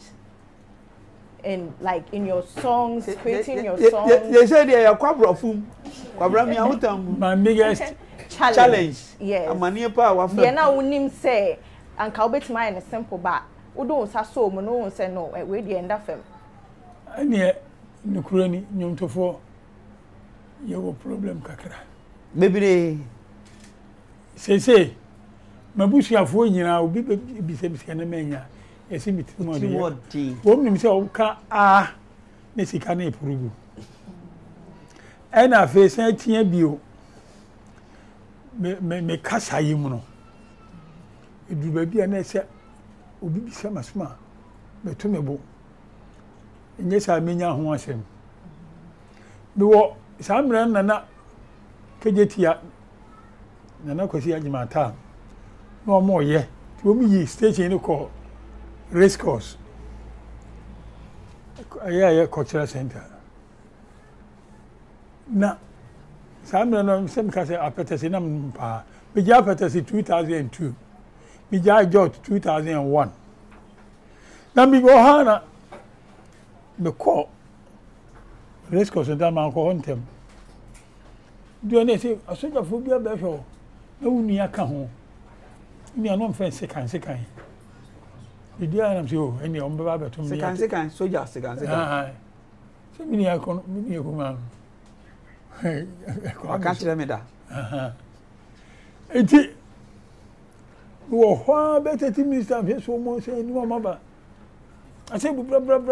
I'm not going to be near. Why are the quantities so higher? Rollings were high. So they are not to know me kind of with for and I'm saying, no, any never see a call. And I you also the campaign. Can't on the ato, can't on the ato. Delay me about 15 minutes. To say, yeah, back, and you're about to try. No, quiet. Your hand and nip me, and me as a cancer can't harbor. See, why idea? Maybe your name is you.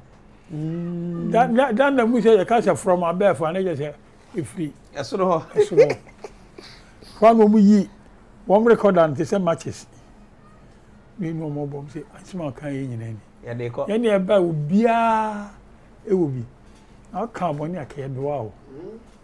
di kai ayi Rollins pasa kyerɛ me oh na ɛhɔ no ɛne ayi a me saka challenge a me saka pa na so Nyankopɔn ne yi me firi pia ɛda me da se ana me da ne bubugu ya no so kan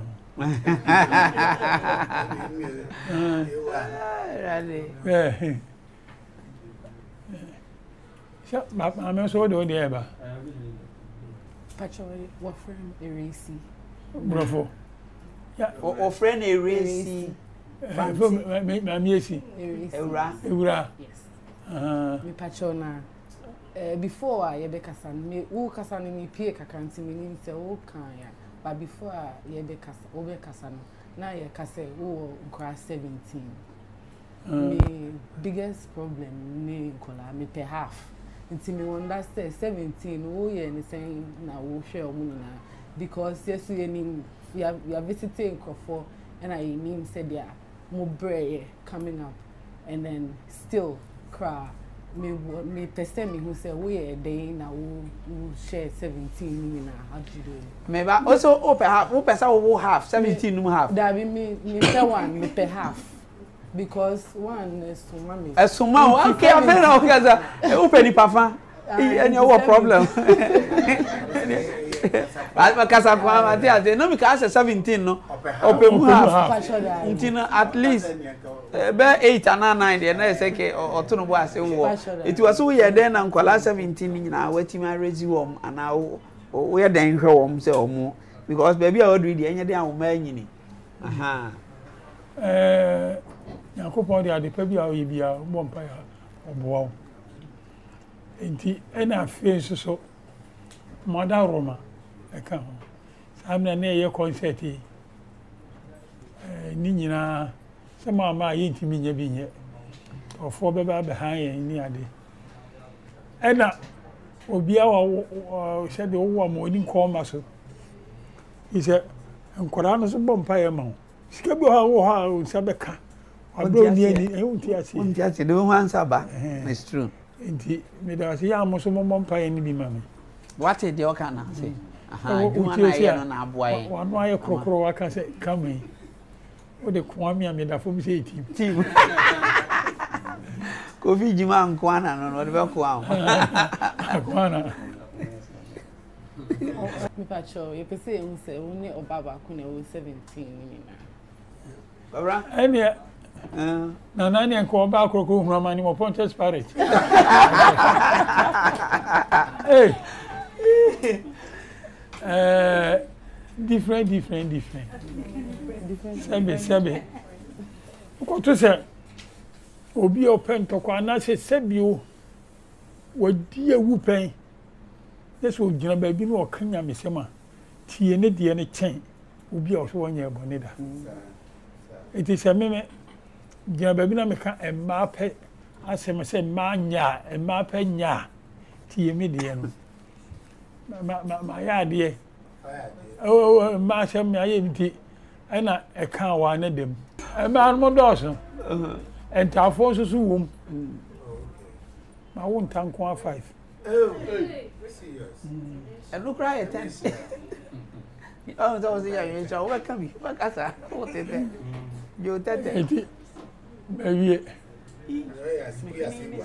hey on the Aseibu no Daddy mpacho me so me de kakra me bisa ne say na o kasa o say na onom ensa na cigarette eti den ne ba ya wan kasa o decide say obejai bombi se mama we na ade ate you tete edo asepa nkran kro bi baby e fe nyameche allergy da kuma nyameche na allergy wo ho allergy man bi on de dada kedi e ko abuti ne fe body o se me so me ta maso na min ko me allergy ho min ko fie ade e chinya o diska bi atumi enkonkofa enkoyi no wa brochire amanone e fe nkusi body afe ire ma ko akoda me so na no jot pa me mi jot yan kete ni bi o e be da na jo a mi ja 6 na e wo mbotom anajo 6 mako nsia wow anajo no me sori anum bi sa ba na se me bo ibisi nkontomo a on ka se mi e che gonkonte me ka jira o e ti ade achi anofa no na ma pesti awie na me tu mi botom valande bienu na cruise bi tete onipa be sensia ti mi yi doton se no bia he mi wa pesti awie na se na se me sa me no me kondo se me nom joto age se me tena se nom 3 or 4 ansa na me hu se akama kuma ti mi bo joto na no pa si ma na me sa so de si ma no se e na bo ma no se in the free toy ayi na free toy mu no ne ensuo nim come make me afa na cruise ne hwe me intimi se be ya be fa why na me foforo ti me be sa no hwe joto dem ne se joto jain so no e bi jaye den pa mitimi ya home fasting 7 days na me numbi adama break no dan kwa na me num ne kese onum dada na show yeah bro eti ya na me say kwabra na wo de sha bonsam ana oh okay ana bonsam na me joto pa de na me tinasi e kai e da kura me de num joto am say sa da no ye me bonsam da ba nya bonsam na di na ha da bi okay ye ko so da no eti between boto mi joto chima no hwe de da fam say we ka hunu na me bo ye bu fu tumbutum bubu am se me no jo afa no mo se ja da me se me no jo to bi na onim about 3 or 4 years ni me no na man bi ba se papa funika mosi ase minnim ayi allergy nam se ahi allergy akra nam se hode me nam ta akoba o si mire bi u pesi bi na yi jot bo wa no efito na bubu nam se ampa e se bubu go nam se ma num bi o de biem da na o tu ni boto 3 million wow determination mejai na fi here na nam da apetesi yakobo krobi o fe no himan o kuma se afrancho da dan me se me bote se konkomani ane ba yirashi konkomani ane de ne ba yirashi oh ene na asama ba eti men nam fom krom na minya kai na be si francho na ne we be fe nkan ewu Charles bia obete ban Charles omian ansana ibinya ka wa francho ba na fe ma se unu kuno ne so pensa me ma odem rifa mo mo ta ma ne se watumofo me pre koda ha na pre koda ho na me du en so no duane so bia duane bon mi mkata so na ade ba kon se mi didi ayi na siansa kada no kan ketenkete bi nyame na aye kaja sebe fa ade no ma pesti ada no da bi yo hana taw de be ache ade be ya che mitu meni na oba ne na ho se ko da be ti mi sori ya pesi dware ye pesti ye am se kwanu nyano ana se mame e dia kan sa se mennu se bio dia oh wow abi samia de tie no ti be mi jan san no mi ade no sabio men ka se sanye ne mum no ma hwene ne o kra anya jai ensanom enso awu case bia me dia ma de ba kon se na bo am ba bi se me bufu ba na no me san ne kofom obi so ne bufu a ma kono me san wodi atwede ne e bro no ebi obekun bi aye bo no we dia ai madam fu bi me korin san ma bedum jot bo wani ase eti wenu ma yehu se o mo no san e bi sheda am fere wase oguguro kika bi kire wase no akọwi bia bo se me twa me I'm 10 minutes. Because we san ma bedum jot we ni ase. Obekwa we san so bedum jot nso obi ani ase. Esa enye sana Aseibu Amenfi ka medical catch us we blogger. Asem na Aseibu Amenfi ka no famu aba.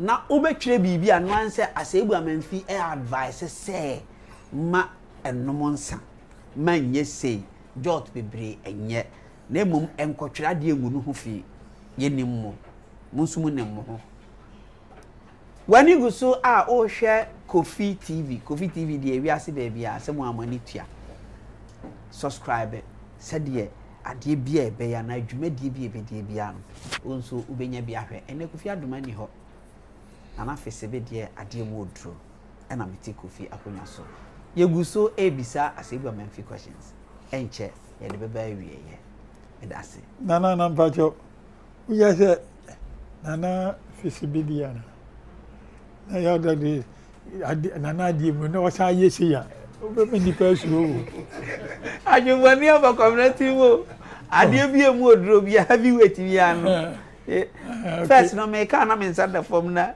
me call radio so na me say ade mu odro bia say ade mu odro etini say ma hu se mu ade mu. Anyway, next question. Yata. Any me abano.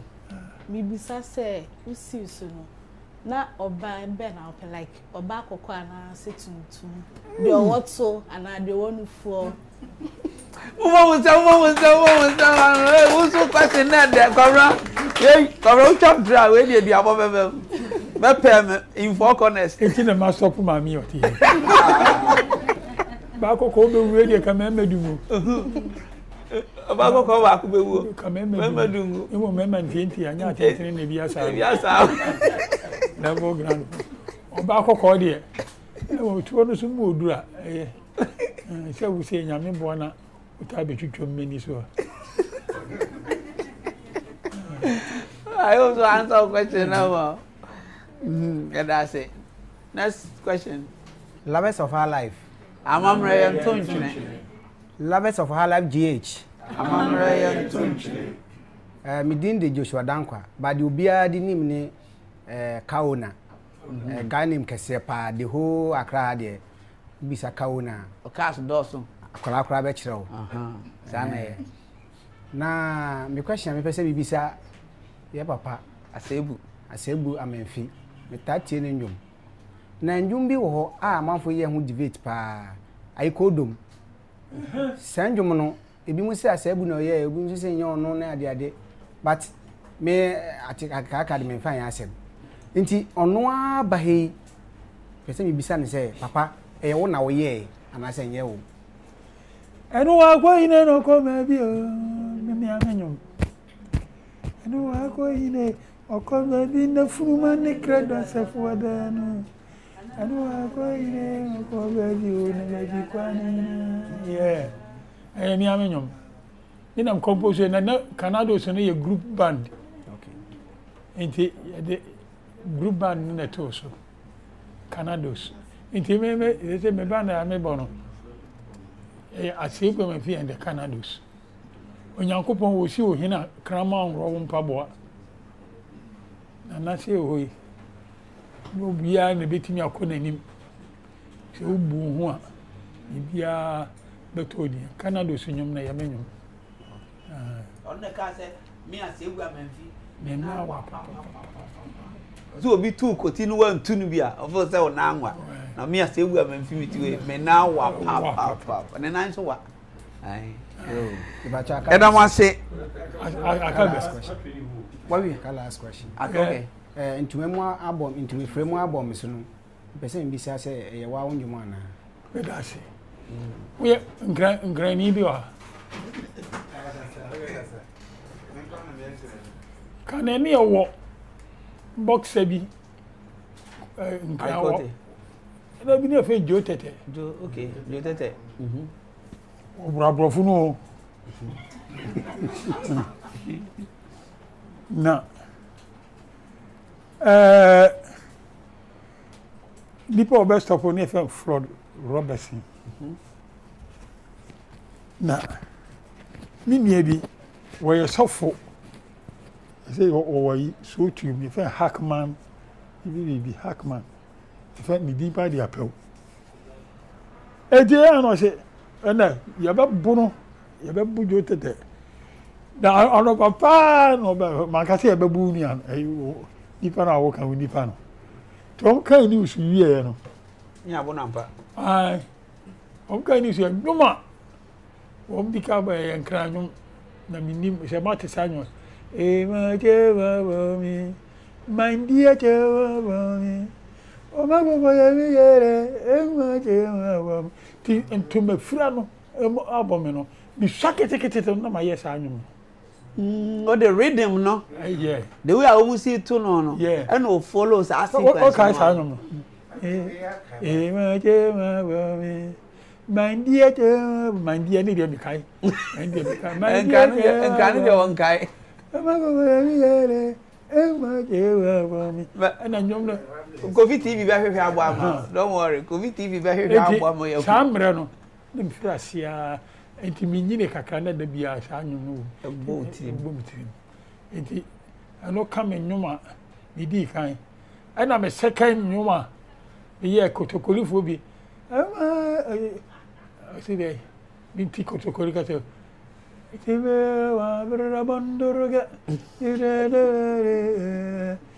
And I'm the year connecting me over to share near my phone.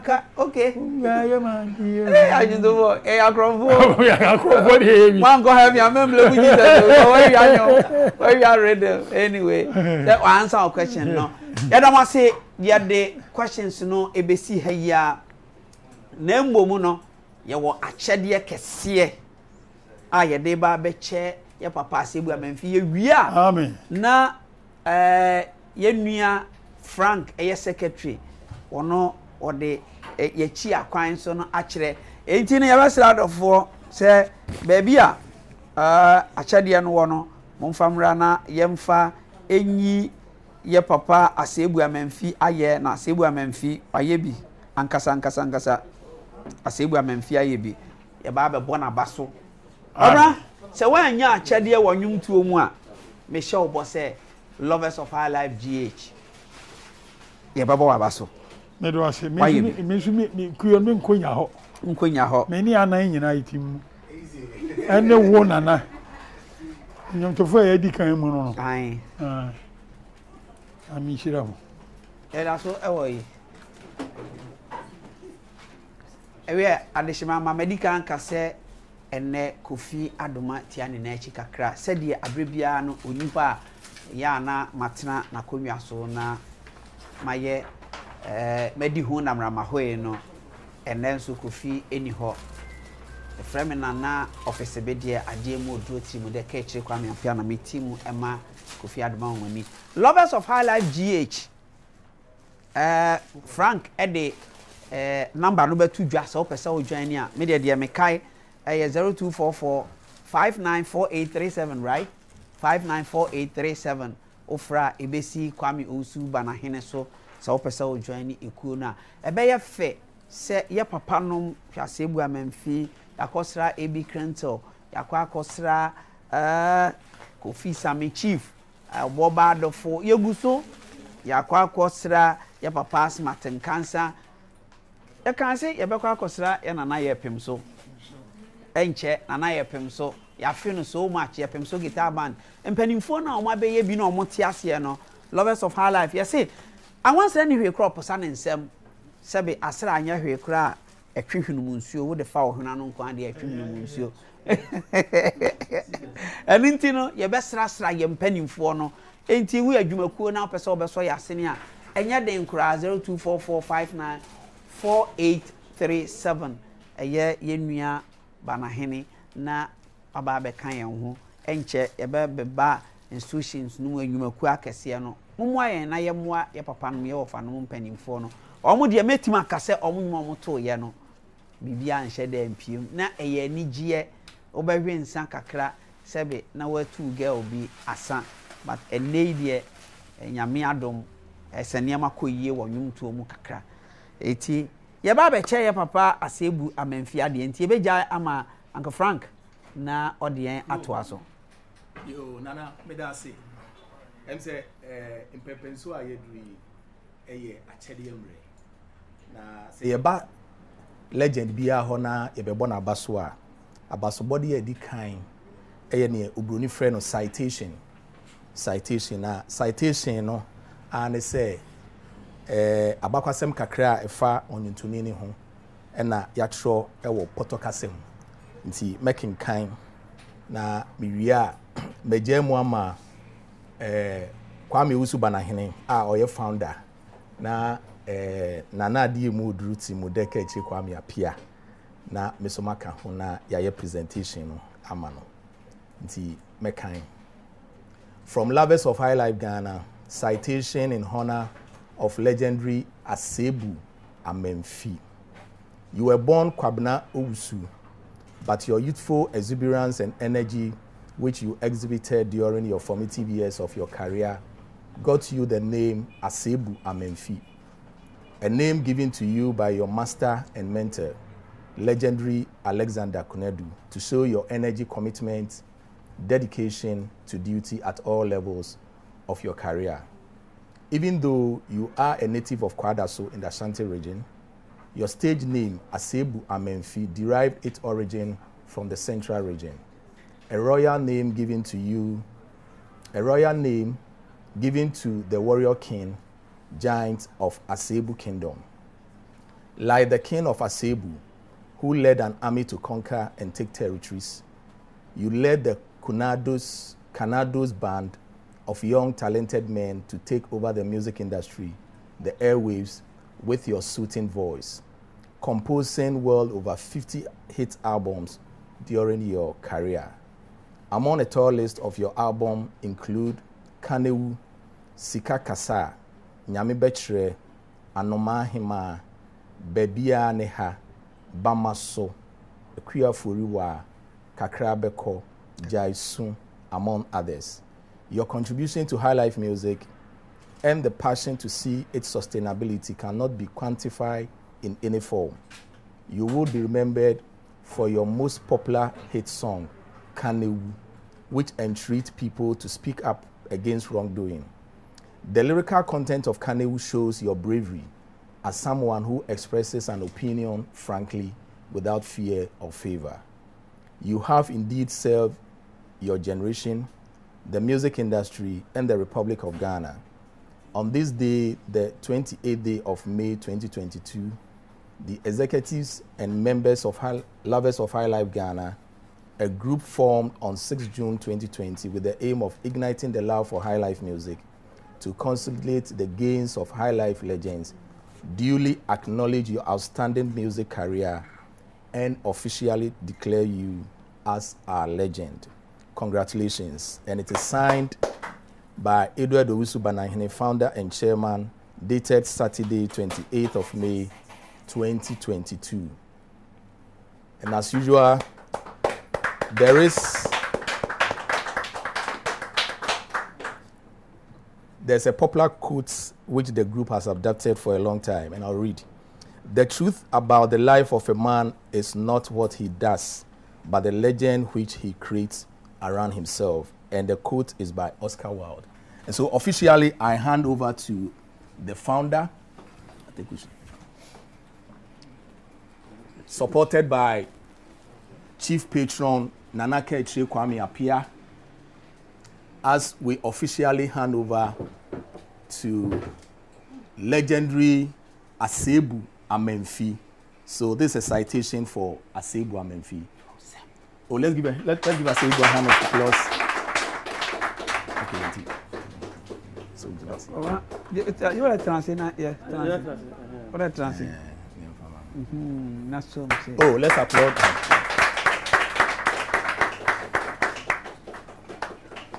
Yeah, sure. Unyuma pa obedi ana Lovers of High Life Ghana. Yehu ti yebo abaso ewie. Na mi sha. Amen. Piao. Mijena akuma pe. Piao. Obaje. Obi fan to Yanko fast. Yewiani yo. Lovers of high life. Lovers of high life Ghana. Okay, see, Oshe Adia Ekitamia, a pure good. Efe, Papa. Efe.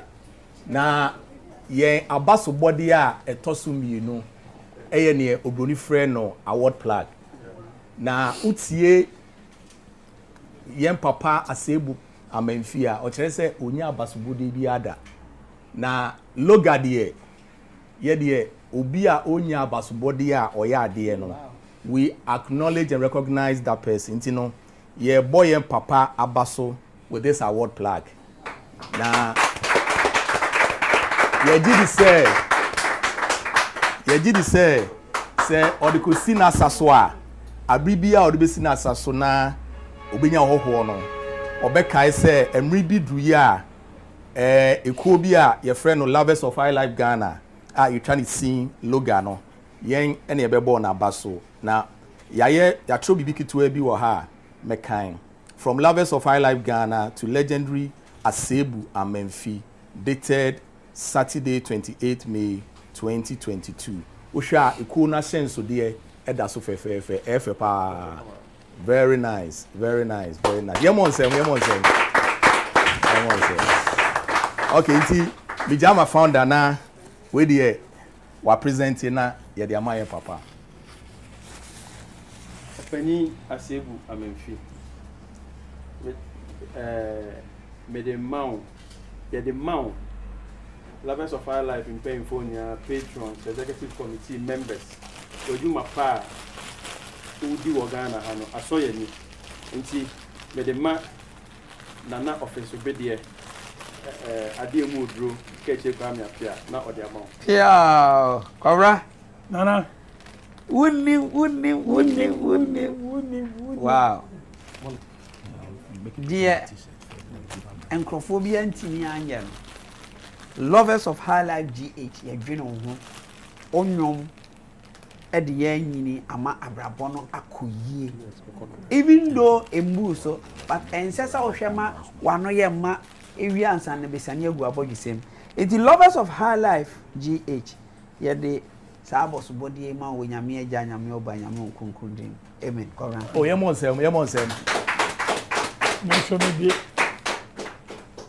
Mede onyamedon ya se da kesi emamu piao edi ani dia so som piao e woni ne pa ma ya ma me na susu ankai piao na e fuma basa ni ami so mo ma hu se bibi o bibi kutame piao yakobon nhiramo amen na ma kantam se ekuo we mitimu oti ya otemu atuela emfa makwa me nto mo Yari ye.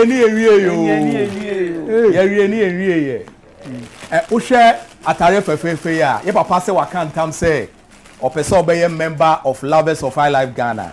Na ye kuo nu so no se obeye member na e wo se unya t-shirts. Nti ya fade a yetade kokrum e kodi djuma bia eye ye Lacoste ene t-shirts. Nti ene Lovers of High Life Ghana ye ma ye papa Lacoste fefefe na abribia yebeko baabi no na ono so ahye fefefe akan ye ho nti yeah Barbara t-shirt asira kasi ya wie ni yo Kwame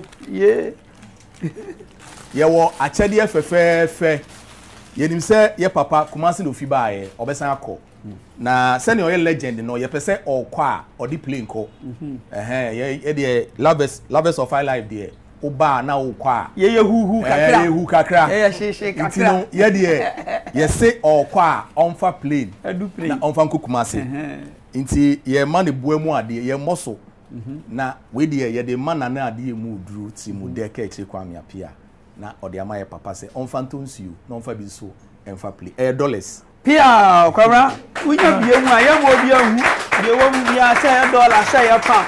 Wo dia wo mi na. I wo mi wa many na gina fashion botom na yo hu say o dollar na ba be do sem so pounds nso akwabra unyuma panti me pa cho me dia esi so pia edema ekuyo no amen amen yemon se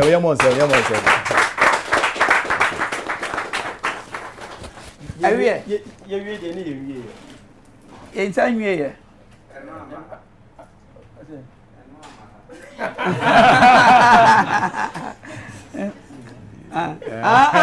ya finu ya wie ni yo and afa ne ya de asedapi esi etweto Lovers of High Life GH eya mi ankasa minua Aseibu Amenfi kwabronsu asremaso ni ba ose oda Lovers of High Life GH ene Ghana man nyina se ese ne kagya eni aseda nyame nyam kese but kwabrande me nsoma ka cho nse urade onye okese no wonsa oyare ye nuanom abre yesra mu yedi ye ho nkomo enya interview ye wo fie ye wo ye adwumam adofo ahia yedi ye ho nkomo ye ka asem bi na se ehawa memfa ne serious ye nipa kasa tenten mistakes anamfo so empamu sebe enkase wo ye ebi NDC ni aka asem bi amana twi obi enti no udwa kwabrosu ana udwa bi da bi obufu bi ada bi eye niam abakọ ne ye di tufu nanso de atu afofrofofo so ye MPP ni ye ka asem bi na hawa nipa eye asem a ene niam aba etwamu bloggers mesremu ma obi nkofa asem we enko address ne said ye be ya wo de beji udin obi pian na ukodu be bia nyina na pampem na nti de abere ni na nti ebunu ntomo no bo yempene sa meta won mu mesremu dia ha obi bia on fanche we ye KOFI TV ye patrons ye damase ye chiachiam ye patrons bi nso no abre ni adon nyina no ya na omo no eboa yen ye besere se mo bekoso na mo aboa yen na eniema akoyie kame try se kame hwe na kame di edin no atudwa amamo na KOFI TV de enam wiase baabia ebinum adwadifo businessmen akese pa enti no yebeyo de ese de number tudwa no ye de beto number no de ye de beta ansa obi ti se Mr Benjamin otu ye frɛ no Benjilo nyame nshira ozofo nyame nya okese pa se de o support Lovers of High Life GH Benjilo ana amanfo enyina enim eye yenua ba akosua fosua ono so eye CEO ewo Caring Mom Fabrics Mokola mami Starcos nyame onya okese pa afi yenua ba ma Michael Owusu Obin ono so Twofold Limited we CEO yenua Michael nyame onhira no nya okese pa afi nso yenua ba patient Koko Krowe nyame enya okese pa ono nso eye CEO ewo the better Madake Mokola adofo no doso a omo eboa yen sebe me ka se we ehwie kakra we de kakra be soso a ebema ankre no ana se bucket no ayema an kraku onso nyame enya okese ono nso ye CEO ewo Naniba Kate ono nso ewo Mokola for de mo ana mukitekita emusa eye yenua Isaac Bote ono nso ye CEO ewo Airport West Hotel papa nyame nya okese yedamase ene mo support mo de support ye ai professor Kwasi Mpianim nyame enhira mu nyina aboa no ntakra ena ema ne yekese yadamo ase KOFI TV enie enche mbasa ate yenka biem mo beti yenka yempanimfo ye legends a omo aboa oman yadamo nyina mo ase eye Lovers of High Life GH members nyina nyame emoa mo onye mu nyina kese odo na ye wo no enkoso saa yenua Frank ede kwan a opese obeka ye ho a obetimi aba ebetudwa na fe ye de akwawie yo nana me da ase pa mpenifo se ne da ye koso ya ni pitri me gidi se ubisa ho se ekwan ben so na mefa ababeka ekuyi ho eye kwan a eyiti akra ye di kan ni se e wo se oye obi a ope high life ope adadam a obetimi ababeka ye ho na sa kwan so na obefa so ehu yen ukọ yen Facebook page a yedin lovers of high life Ghana, Instagram lovers_of_high life_ and Ghana. Oko TikTok at lovers_of_high life and Ghana. Afi say ofre number ya and I said ahomatrufu ya onsa ebekayen 0244 594837 Mikobium 0244 594837 ofre a enkomo bia ewo ho a efa kwan a obetimi dia beka ye ho no ye de be ma wo me da se midin di Frank Obi Redu mene okyerofo nana Frank Obi Redu okyerofo ye kan ye nua Kwame Miki ono nso ehwe yen ewo US Kalasco ye da wase nyame enhyira oni abusua ne nyina Eric no nyina afi nso eye miankasa me maame abuna ejiwa ma je ewo UK omi mechiao oba ahima Christy ye hwe wani mo Ghana Canada maame Christy chiao na afei na nampedu baba akon ano ye organize na ye professor madam fu say professor ewo US ye friend no Frank Akwasi Ampenim papa nyame nya okese ye dam ase ene mo support amode ma ye